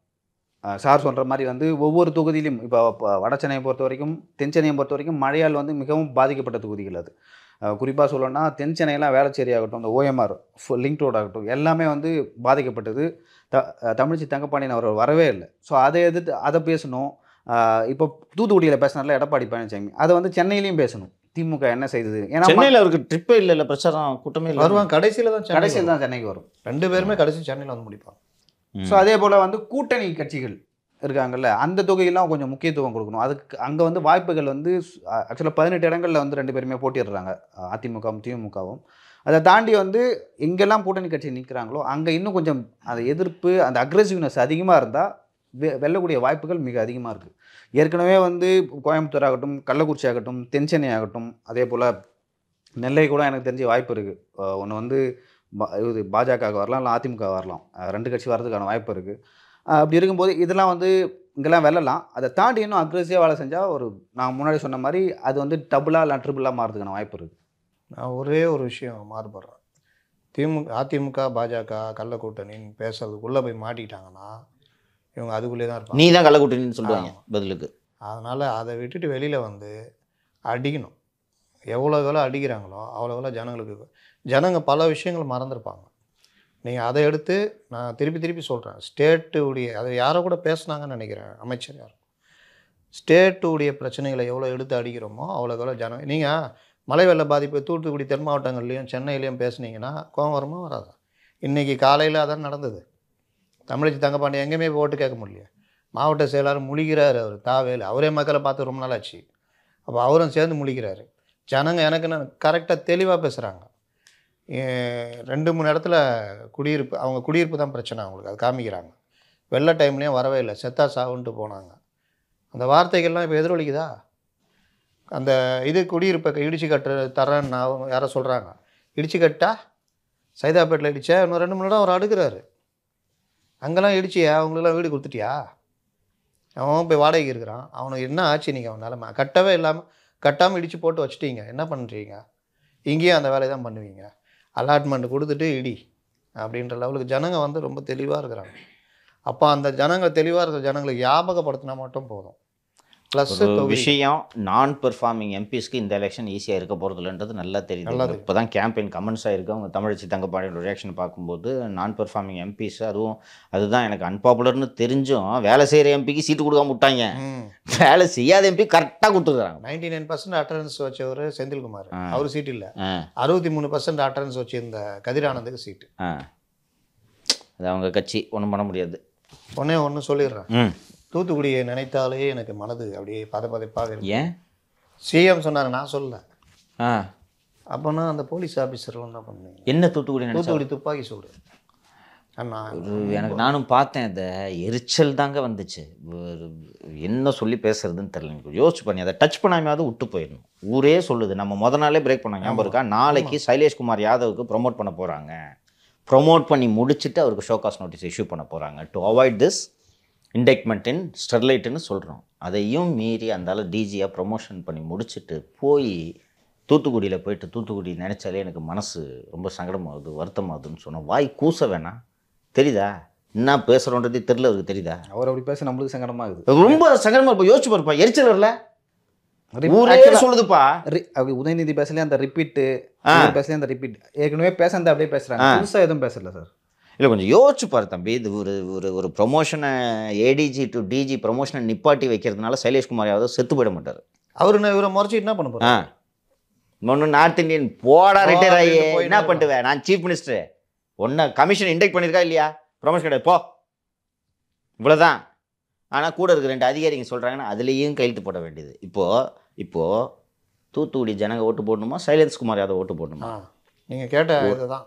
ஒரு நல்ல அரசியல்வாதி என்னைக்கும் ஓட்டத்தான் நினைக்கணும்.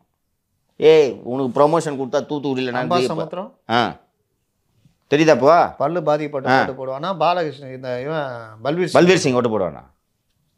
எரிச்சல் வந்துச்சு இது பார்த்த உடனே. தூத்துக்குடி நினைச்சாலே கூச்சப்படாமல் பேசுகிறாங்க. அவர் தெரியலங்க. 6 IPS அதிகாரி மேலே நடவடிக்கை எடுக்க, கீழே இருக்கிற நண்டு சிண்டு மேலாம் நடவடிக்கை எடுத்துருக்கீங்க. கான்ஸ்டபுள், சப் இன்ஸ்பெக்டர், டிஎஸ்பியை சஸ்பெண்ட் பண்ணி வச்சுட்டு இவங்களுக்கு ப்ரொமோஷன் கொடுக்குறா. என்ன மனுஷன் இருந்தாலே. ஆனால் ஒன்று சொன்னாருங்க, அது கரெக்டாக பண்ணிட்டாரு. அவர் அறியாமல் நடந்துக்கிட்டு, நான் ஆட்சிக்கு வந்தால் செந்தில் பாலாஜி சிறையில் வைக்காமல் விட மாட்டேன்னாரு. அது கரெக்டாக பண்ணிட்டாரு. கரெக்டாக. சரி பார்ப்போம். ஒரு விஷயங்க, இந்த எலெக்ஷன் ரொம்ப இன்ட்ரெஸ்டிங்காக இருக்கும்னு எடுத்துக்கலாமா? தினம் தினம் குதூகலம். ரொம்ப சந்தோஷமாக இருக்குது.